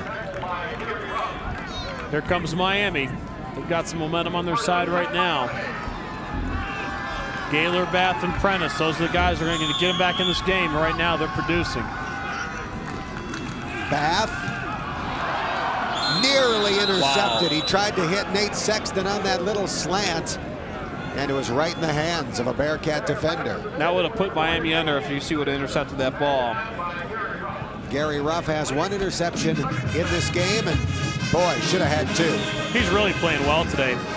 He's doing a good job tackling. He's doing a good job playing the pass. He's really stepped in and contributed nicely. Well, you like your strong safety to be Ruff. And the Bearcats have done that literally today with Gary Ruff. Yep. There you go. 2nd and 10 from the 14. Bath. And that'll be incomplete. Little pushing and shoving. Almost offensive pass interference, almost pushed off. He's got warned by the ref there too. Jason Branch, the intended receiver. Jeff Burrow in coverage. A lot of hostility starts to brew, and you got a rival like this. Miami's still in it. Miami scores right here. This is still a football game. I mean, so right now those guys in that huddle realize, hey, this isn't over.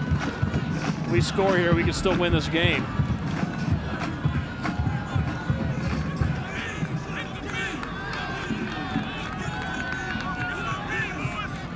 Third down and 10. Gaylor makes a great catch for the Miami touchdown. That was a great catch. Right up over Tinker Keck. There's nothing Keck could have done. That was a great effort by Gaylor. Trevor Gaylor's having a great game today.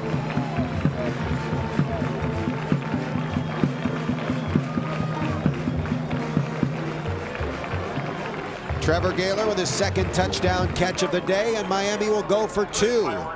Trailing 49-36. Try to cut the margin to 11.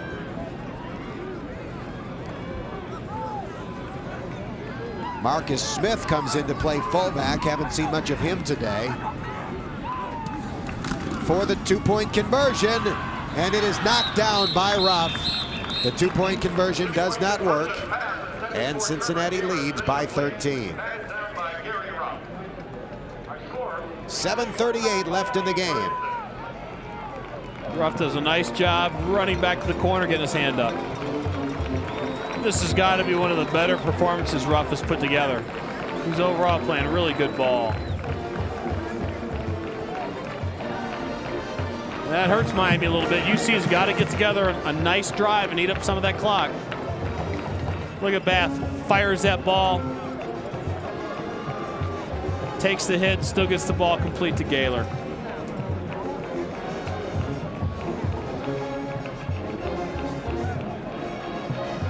You see that? That's a 6'4" advantage right there. Big receivers can jump up for the jump ball and bring it down for the touchdown. 6 catches, 135 yards receiving for Trevor Gaylor. So he is 19 yards short of the career receiving yardage record at Miami. I think we'll probably see that record broken here today.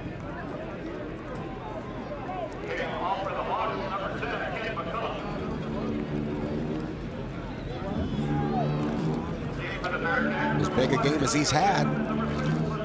Yeah, it really is. He's doing real well. He actually had more yardage last year against the Bearcats, 144. He can really hurt you because he catches the ball and he can do so much with the ball after the catch. It becomes a very dangerous threat.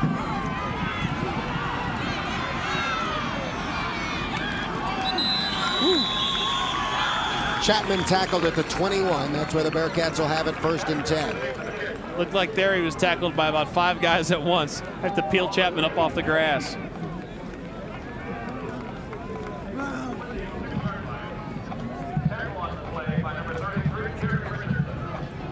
Everybody just hits a wall. Boom, hits a wall of Redskins.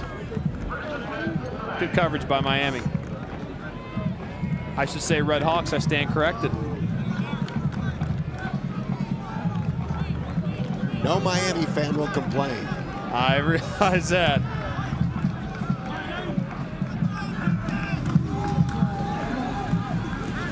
That's Cooper as he weaves his way to the 27-yard line. Brian Potter with the tackle. Boy, Cooper just looks like he has endless energy today. Just keeps carrying the ball and does a nice job. This is one of those situations, again, the offensive line's got to take over the game. Good blocking. Everybody's locked up on their defensive man. That's all you can ask your offensive lineman to do. 5-yard gain for Coop. A new career high in rushing yardage, 193. That's great.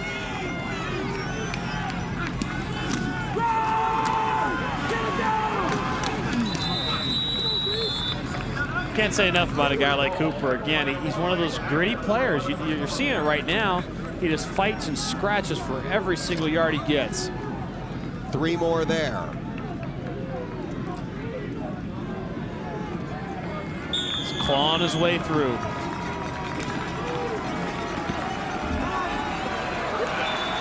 He's got good stamina because he's been involved a lot with his offense today, and he still has a lot of energy.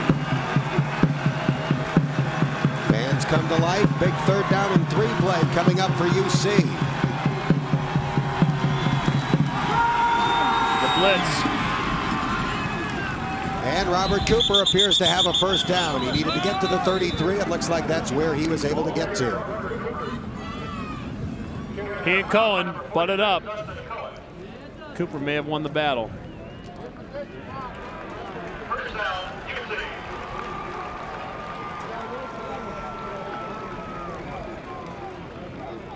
Boy, that was tough. That may have broken the back of the Miami RedHawks. Basically, every time you pick up a 1st down, it's a couple of minutes off the clock. That's exactly right. It's a couple minutes that Miami does not have right now. Cincinnati by 13.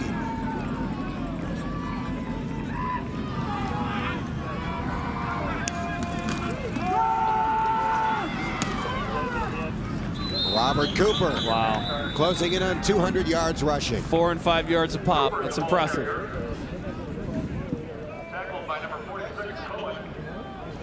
Offensively right now, they're just going to take their time. Let the linemen catch their breath, reset, and really work that clock. That's the nice thing about Deontey Kenner being a little older, is he can now work the clock to his advantage and really let the play clock run down, call the play, and let the guys get up to the line of scrimmage and take their time. 34 carries, 204 yards for Robert Cooper. Small girl. Time out, 2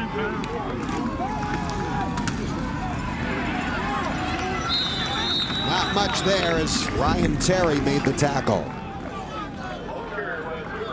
You said something earlier about Miami and the fact that they have a lot of walk-ons that contribute and play.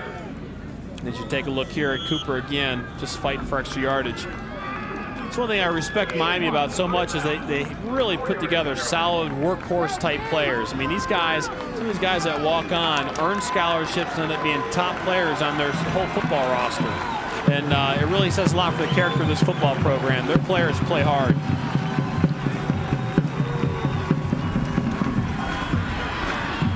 Cooper will not get the 1st down. He stopped at the 37, maybe the 38. It's about 2 yards short.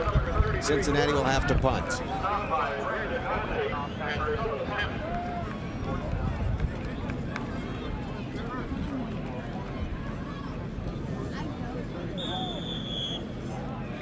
Clock starts to move fast in this situation.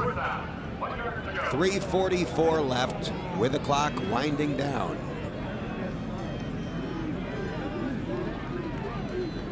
It's like Minter's thinking here, is he going to kick or possibly go for it?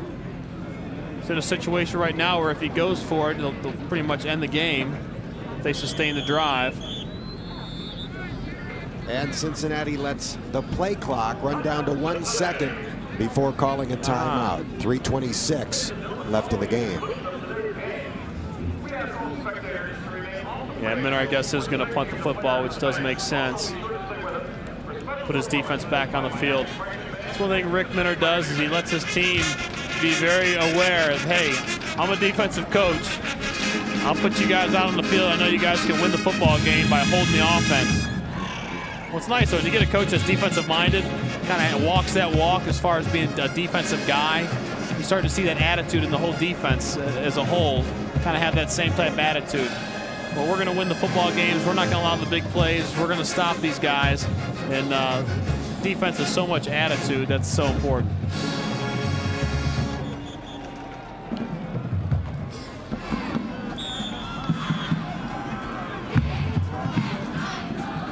Adam Wolfeck to punt. His one punt today went 63 yards. One short of his career high. High spiraling kick. Buxton at the 12. Tackled at the 10.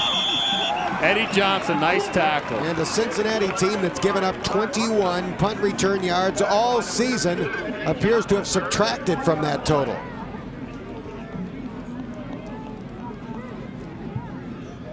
Look at this tackle by Eddie Johnson. Almost slips away, but just gets able to hold on and get his hands on the guy. Looked like he got his hands on the mask, though. Yeah, a little bit. There's a little incidental 5-yarder. Sometimes that just cannot be avoided. You know, you're flying through the air like that, your hand gets on her face mask, I mean, there's nothing else you can do. Who would think that the Miami co-eds would be sunbathing today at the end of October?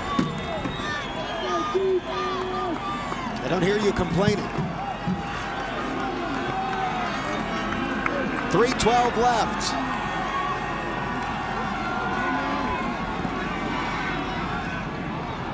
Bath for Gaylor, incomplete. Well, he's gonna keep pumping that well. He's gonna pump that well and try to get the ball to Gaylor if he can. That's his go-to guy. Darrell Ransom, applying the pressure. Not to my voice, but to the quarterback. Maybe a little bit of both. It's a little fair balance. That's one thing Keith Willis has brought to this defense so much, is the attitude up front for the defensive lineman to get pressure on the quarterback. He's been a real asset for Rick Minner's defense.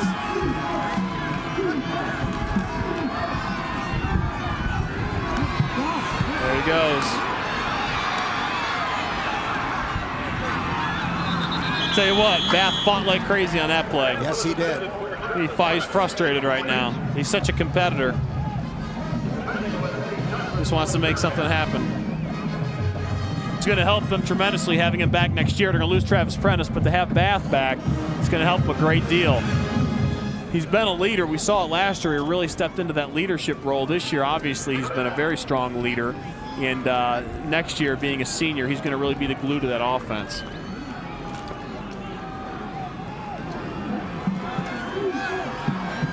Third down and 10.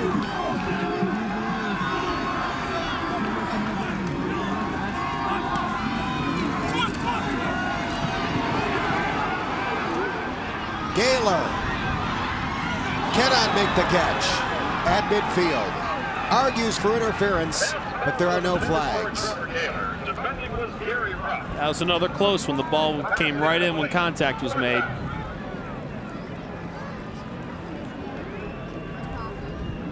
Tinker's got his hands on him, which is fine.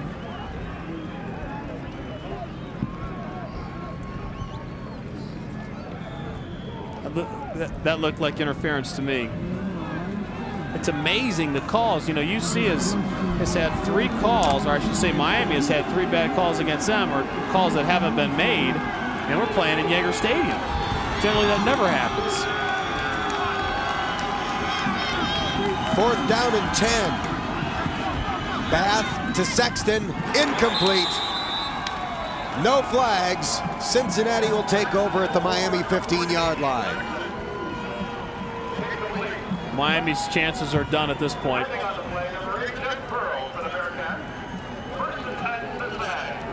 It's a big win for Cincinnati's program from the standpoint of, again, we talked about it a little earlier, big emotional up and down season. They beat Wisconsin. They open up strong against Kent, lose to Troy State, beat Wisconsin, play well against Ohio State, and then from there it's been downhill.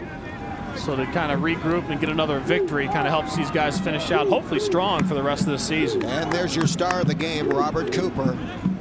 208 yards rushing, 2 touchdowns, 47 yards receiving, 1 touchdown, and he adds to the rushing total, or at least tries to, before being pushed back from the line of scrimmage. Brian McCullough, a name we have called all day, comes flying up to make the tackle, and Miami uses one of its 3 remaining timeouts. McCullough's played well all day. He's been involved in passing game, running game. He's stopped everything he could possibly stop. He's one of those guys where you don't expect to come in and be a tremendous standout. Comes in, and you've heard his name today more than anyone else's on Miami's defense.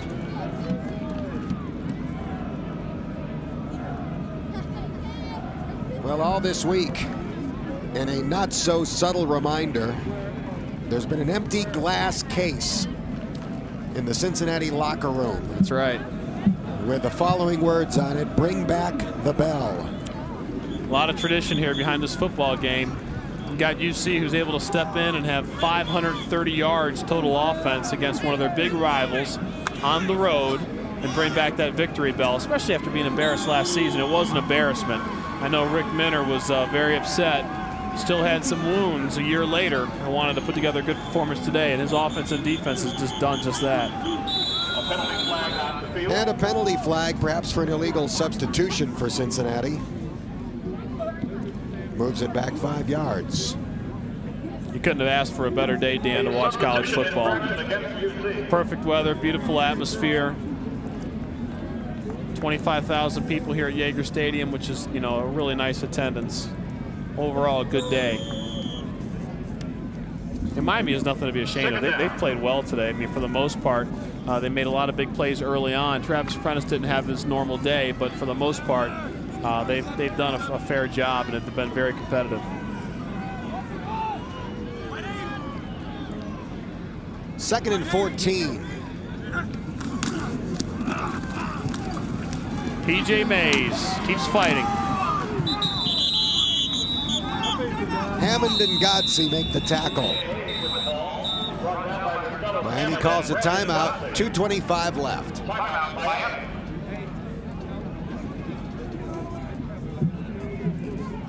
P.J. Mays again does a good job. He runs up into a congested middle, but again, he has the wherewithal to bounce it back outside. Nothing happened, but the key here is you got a young guy that's going to step in and take over the throne next year for Cooper. He's got a really nice package. They love the fact that he can catch the ball in the backfield. It makes their offense more versatile. Jimbo Fisher does a really nice job using the talent that they do have to put points on the board. I mean, they don't have the deepest receiving core in the world, but he puts them in positions where they can catch the football, do nothing too creative, but he does a good job with their strategy keeping defenses off balance. And they run an offense, or an offense very similar to Purdue's offense. Again, that's just hard to defend. You don't see it week in and week out. You know, 4 and 5 receiver sets, and it makes it hard for people to defend.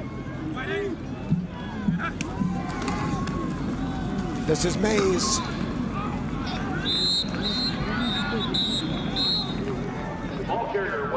And it'll be 4th down and about 12 at the 17-yard line.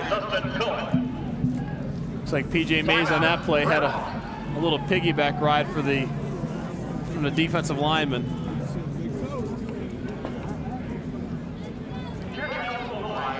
Watch the replay here. See P.J. takes to the left. You got Garden filling. This is a lot of weight to have on your back. Finally gets him down. See the rest of the schedule. You got Louisville for homecoming next week, which is obviously going to be a big game. Louisville will bring a lot of people there. Then on the road to East Carolina. East Carolina's got a solid football team this year. They're going to have their work cut out for them. The Bearcats going down to East Carolina, and they come back home to finish off at Memphis. Memphis having a very good year for the most part, almost beat Tennessee. So UC's got their schedule cut out for them for the rest of the year. Jonathan Ruffin tacks on a 35-yard field goal, and for the first time in 104 meetings between Cincinnati and Miami, one team has scored 50 or more points. It's 52-36.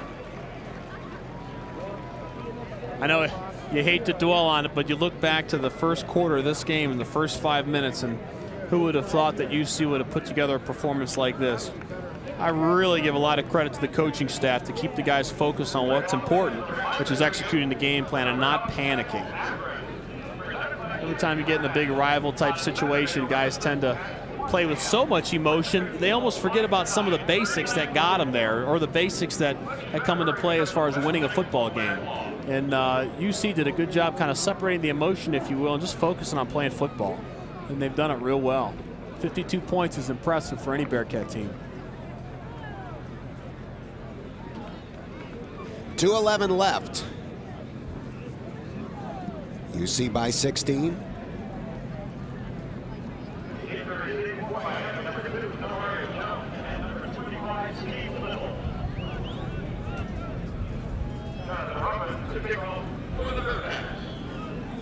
Miami's going to try to break something here. You can get very creative with your kickoff return. A high short one that bounces before being caught by number 30, who's still on his feet. Ouch. Andre Jackson almost broke it.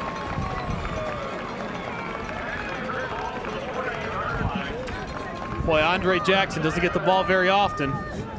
He got it that time and wanted to do something with it. Big hit. Remain has kept his balance and has continued to churn upfield.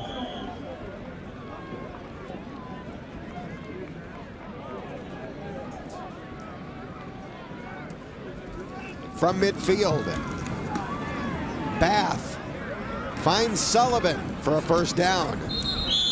Let's check in with Andy Trinan. Guys, it looks like the victory bell is coming back to Cincinnati. They just brought the bell back out here onto the field. This is the bell that goes to the winning team, and UC is well on their way to bringing this bell back to Cincinnati. I tell you what, that's great tradition. I was fortunate enough to have it in the locker room when I was at UC for 2 of the years and lost it for 2 of the years, so I know both sides of that emotional swing. When you lose it, it's not fun. When you get it back, it's fun. It's that basic, but it's so nice to have, especially when it comes down to recruiting, because Cincinnati and Miami do compete against each other in recruiting, some of these high school kids. And when you can bring kids in, and you're going to visit Miami one week and you're in Cincinnati this weekend, and you get to see the bell in the locker room, and it just kind of gives that school the extra edge, showing, hey, we're the leaders in this rivalry here. When you got a rivalry like this, it's year after year. One team's going to be the leader 1 year, the next team's going to be the leader the next. There's no dominant force, if you will. Last year, again, was kind of a fluke, but most of the games have been pretty close and pretty hairy. So bringing home a trophy like that is well worth it. Trevor Gaylor has another touchdown. 24 yards. And it's not quite over. If Miami can pick up a 2-point conversion, the difference would be 8. Obviously, another TD and another 2-point conversion could force OT. Miami is out of timeouts, 1:12 left. Miami RedHawks, they never die. Trevor Gaylor has just become the all-time yardage king for receivers at Miami University, breaking Jay Hall's career record. Needed 154 coming in. He's up to 168. Wow, what a game. People that have watched this game on television and people here in the stands, you've seen 3 NFL players today. You've got Trevor Gaylor, you've got Prentice.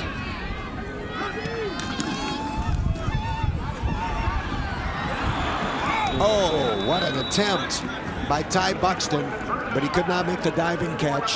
That should do it for Cincinnati. And you've also got Dustin Cohen. You've got 3 guys that are going to probably play on Sunday. So Miami's got a lot of talent on this football team. It's good to see one of these players break records like that.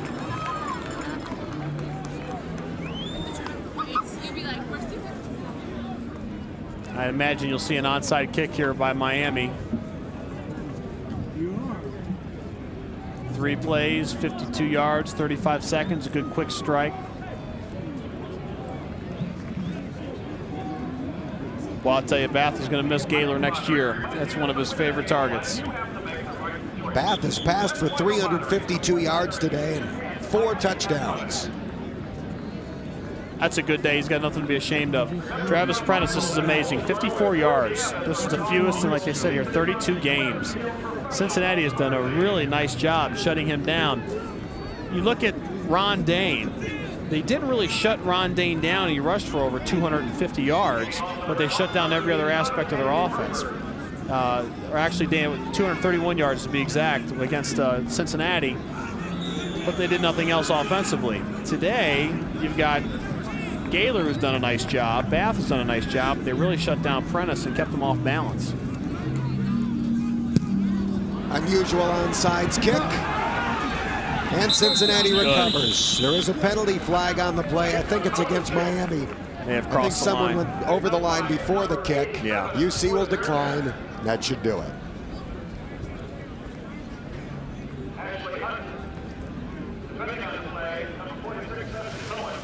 Yep. A little quick on the takeoff. We'll probably come out now and kill it and be done.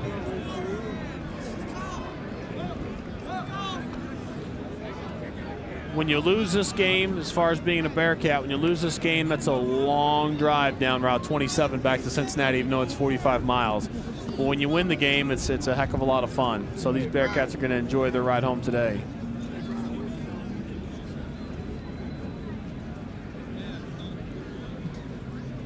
Waiting to get everything settled down here on the field.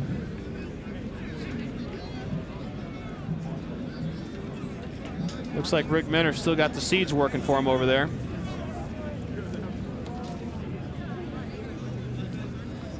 I'll tell you, you talk about a guy like Rick Minner, he's been around so long. It's refreshing seeing a coach last at UC for more than 4 or 5 seasons. It really helps kind of solidify the whole process behind building a football program. You want to get a coach that's going to be around, that's going to start building tradition. You cannot build tradition when coaches come and go every 3 or 4 years. And that's one thing that we've always struggled with in Cincinnati is, you know, I played for 2 different coaches, and most of the guys that I've played with or that I know as far as the alumni base have all played for numerous coaches. And Miami's kind of went through the same thing. You talk about their cradle of coaches. They've got a lot of great guys that have come through this program, but the problem is they haven't been able to keep somebody. And that was just obvious with Randy Walker leaving this past year up to Northwestern. As they get a good coach that's, you know, spends some time here, opportunity always comes up and they end up leaving. So Cincinnati and Miami both have had difficult times keeping coaches over the years. Fortunately, right now, Rick Minner looks like he's here to stay, at least for the meanwhile. They got to take advantage of why he's here. 2 snaps should do it for Cincinnati. Yeah, that should be it.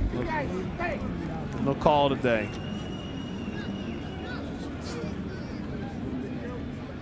I don't know what the holdup is here.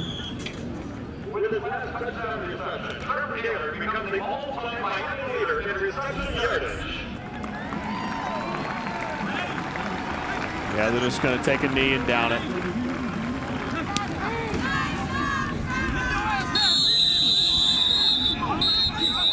That's a potential flag right there. This is one of those potential bench clearing brawls.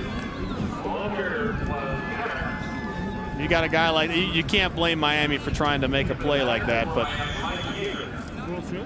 take a knee if you want to take a knee. Deontay's playing with the clock there, not quite getting down yet. He's going to open himself up to getting hurt.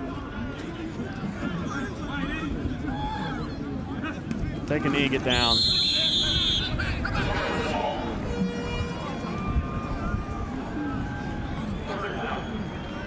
That'll do it. Well, Rick Minner's team played well today. Miami has nothing to be ashamed of. They've got a solid football team.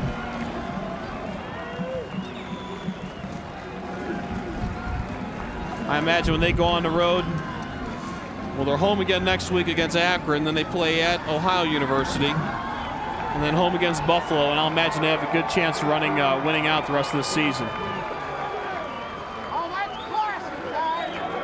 Players are looking for the bell.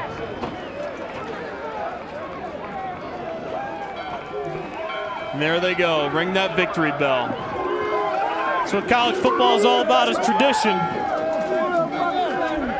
The Bearcats are bringing home that bell today. For an in-depth look at today's game, join us for Inside UC Football with head coach Rick Minter tomorrow morning at 11:30. You'll see how UC was able to contain Travis Prentice, limiting him to 54 yards. And you'll see how Robert Cooper had one of the best days for a running back in UC history. 9th best, in fact, 37 carries for 209 yards. He also caught a touchdown pass in addition to running for 2 scores. The Cats home next week to take on Louisville. They're taking the bell back to Cincinnati. Our final score today, Cincinnati 52, Miami 42. For John Arena and Andy Trinan, I'm Dan Hoard. So long from Oxford.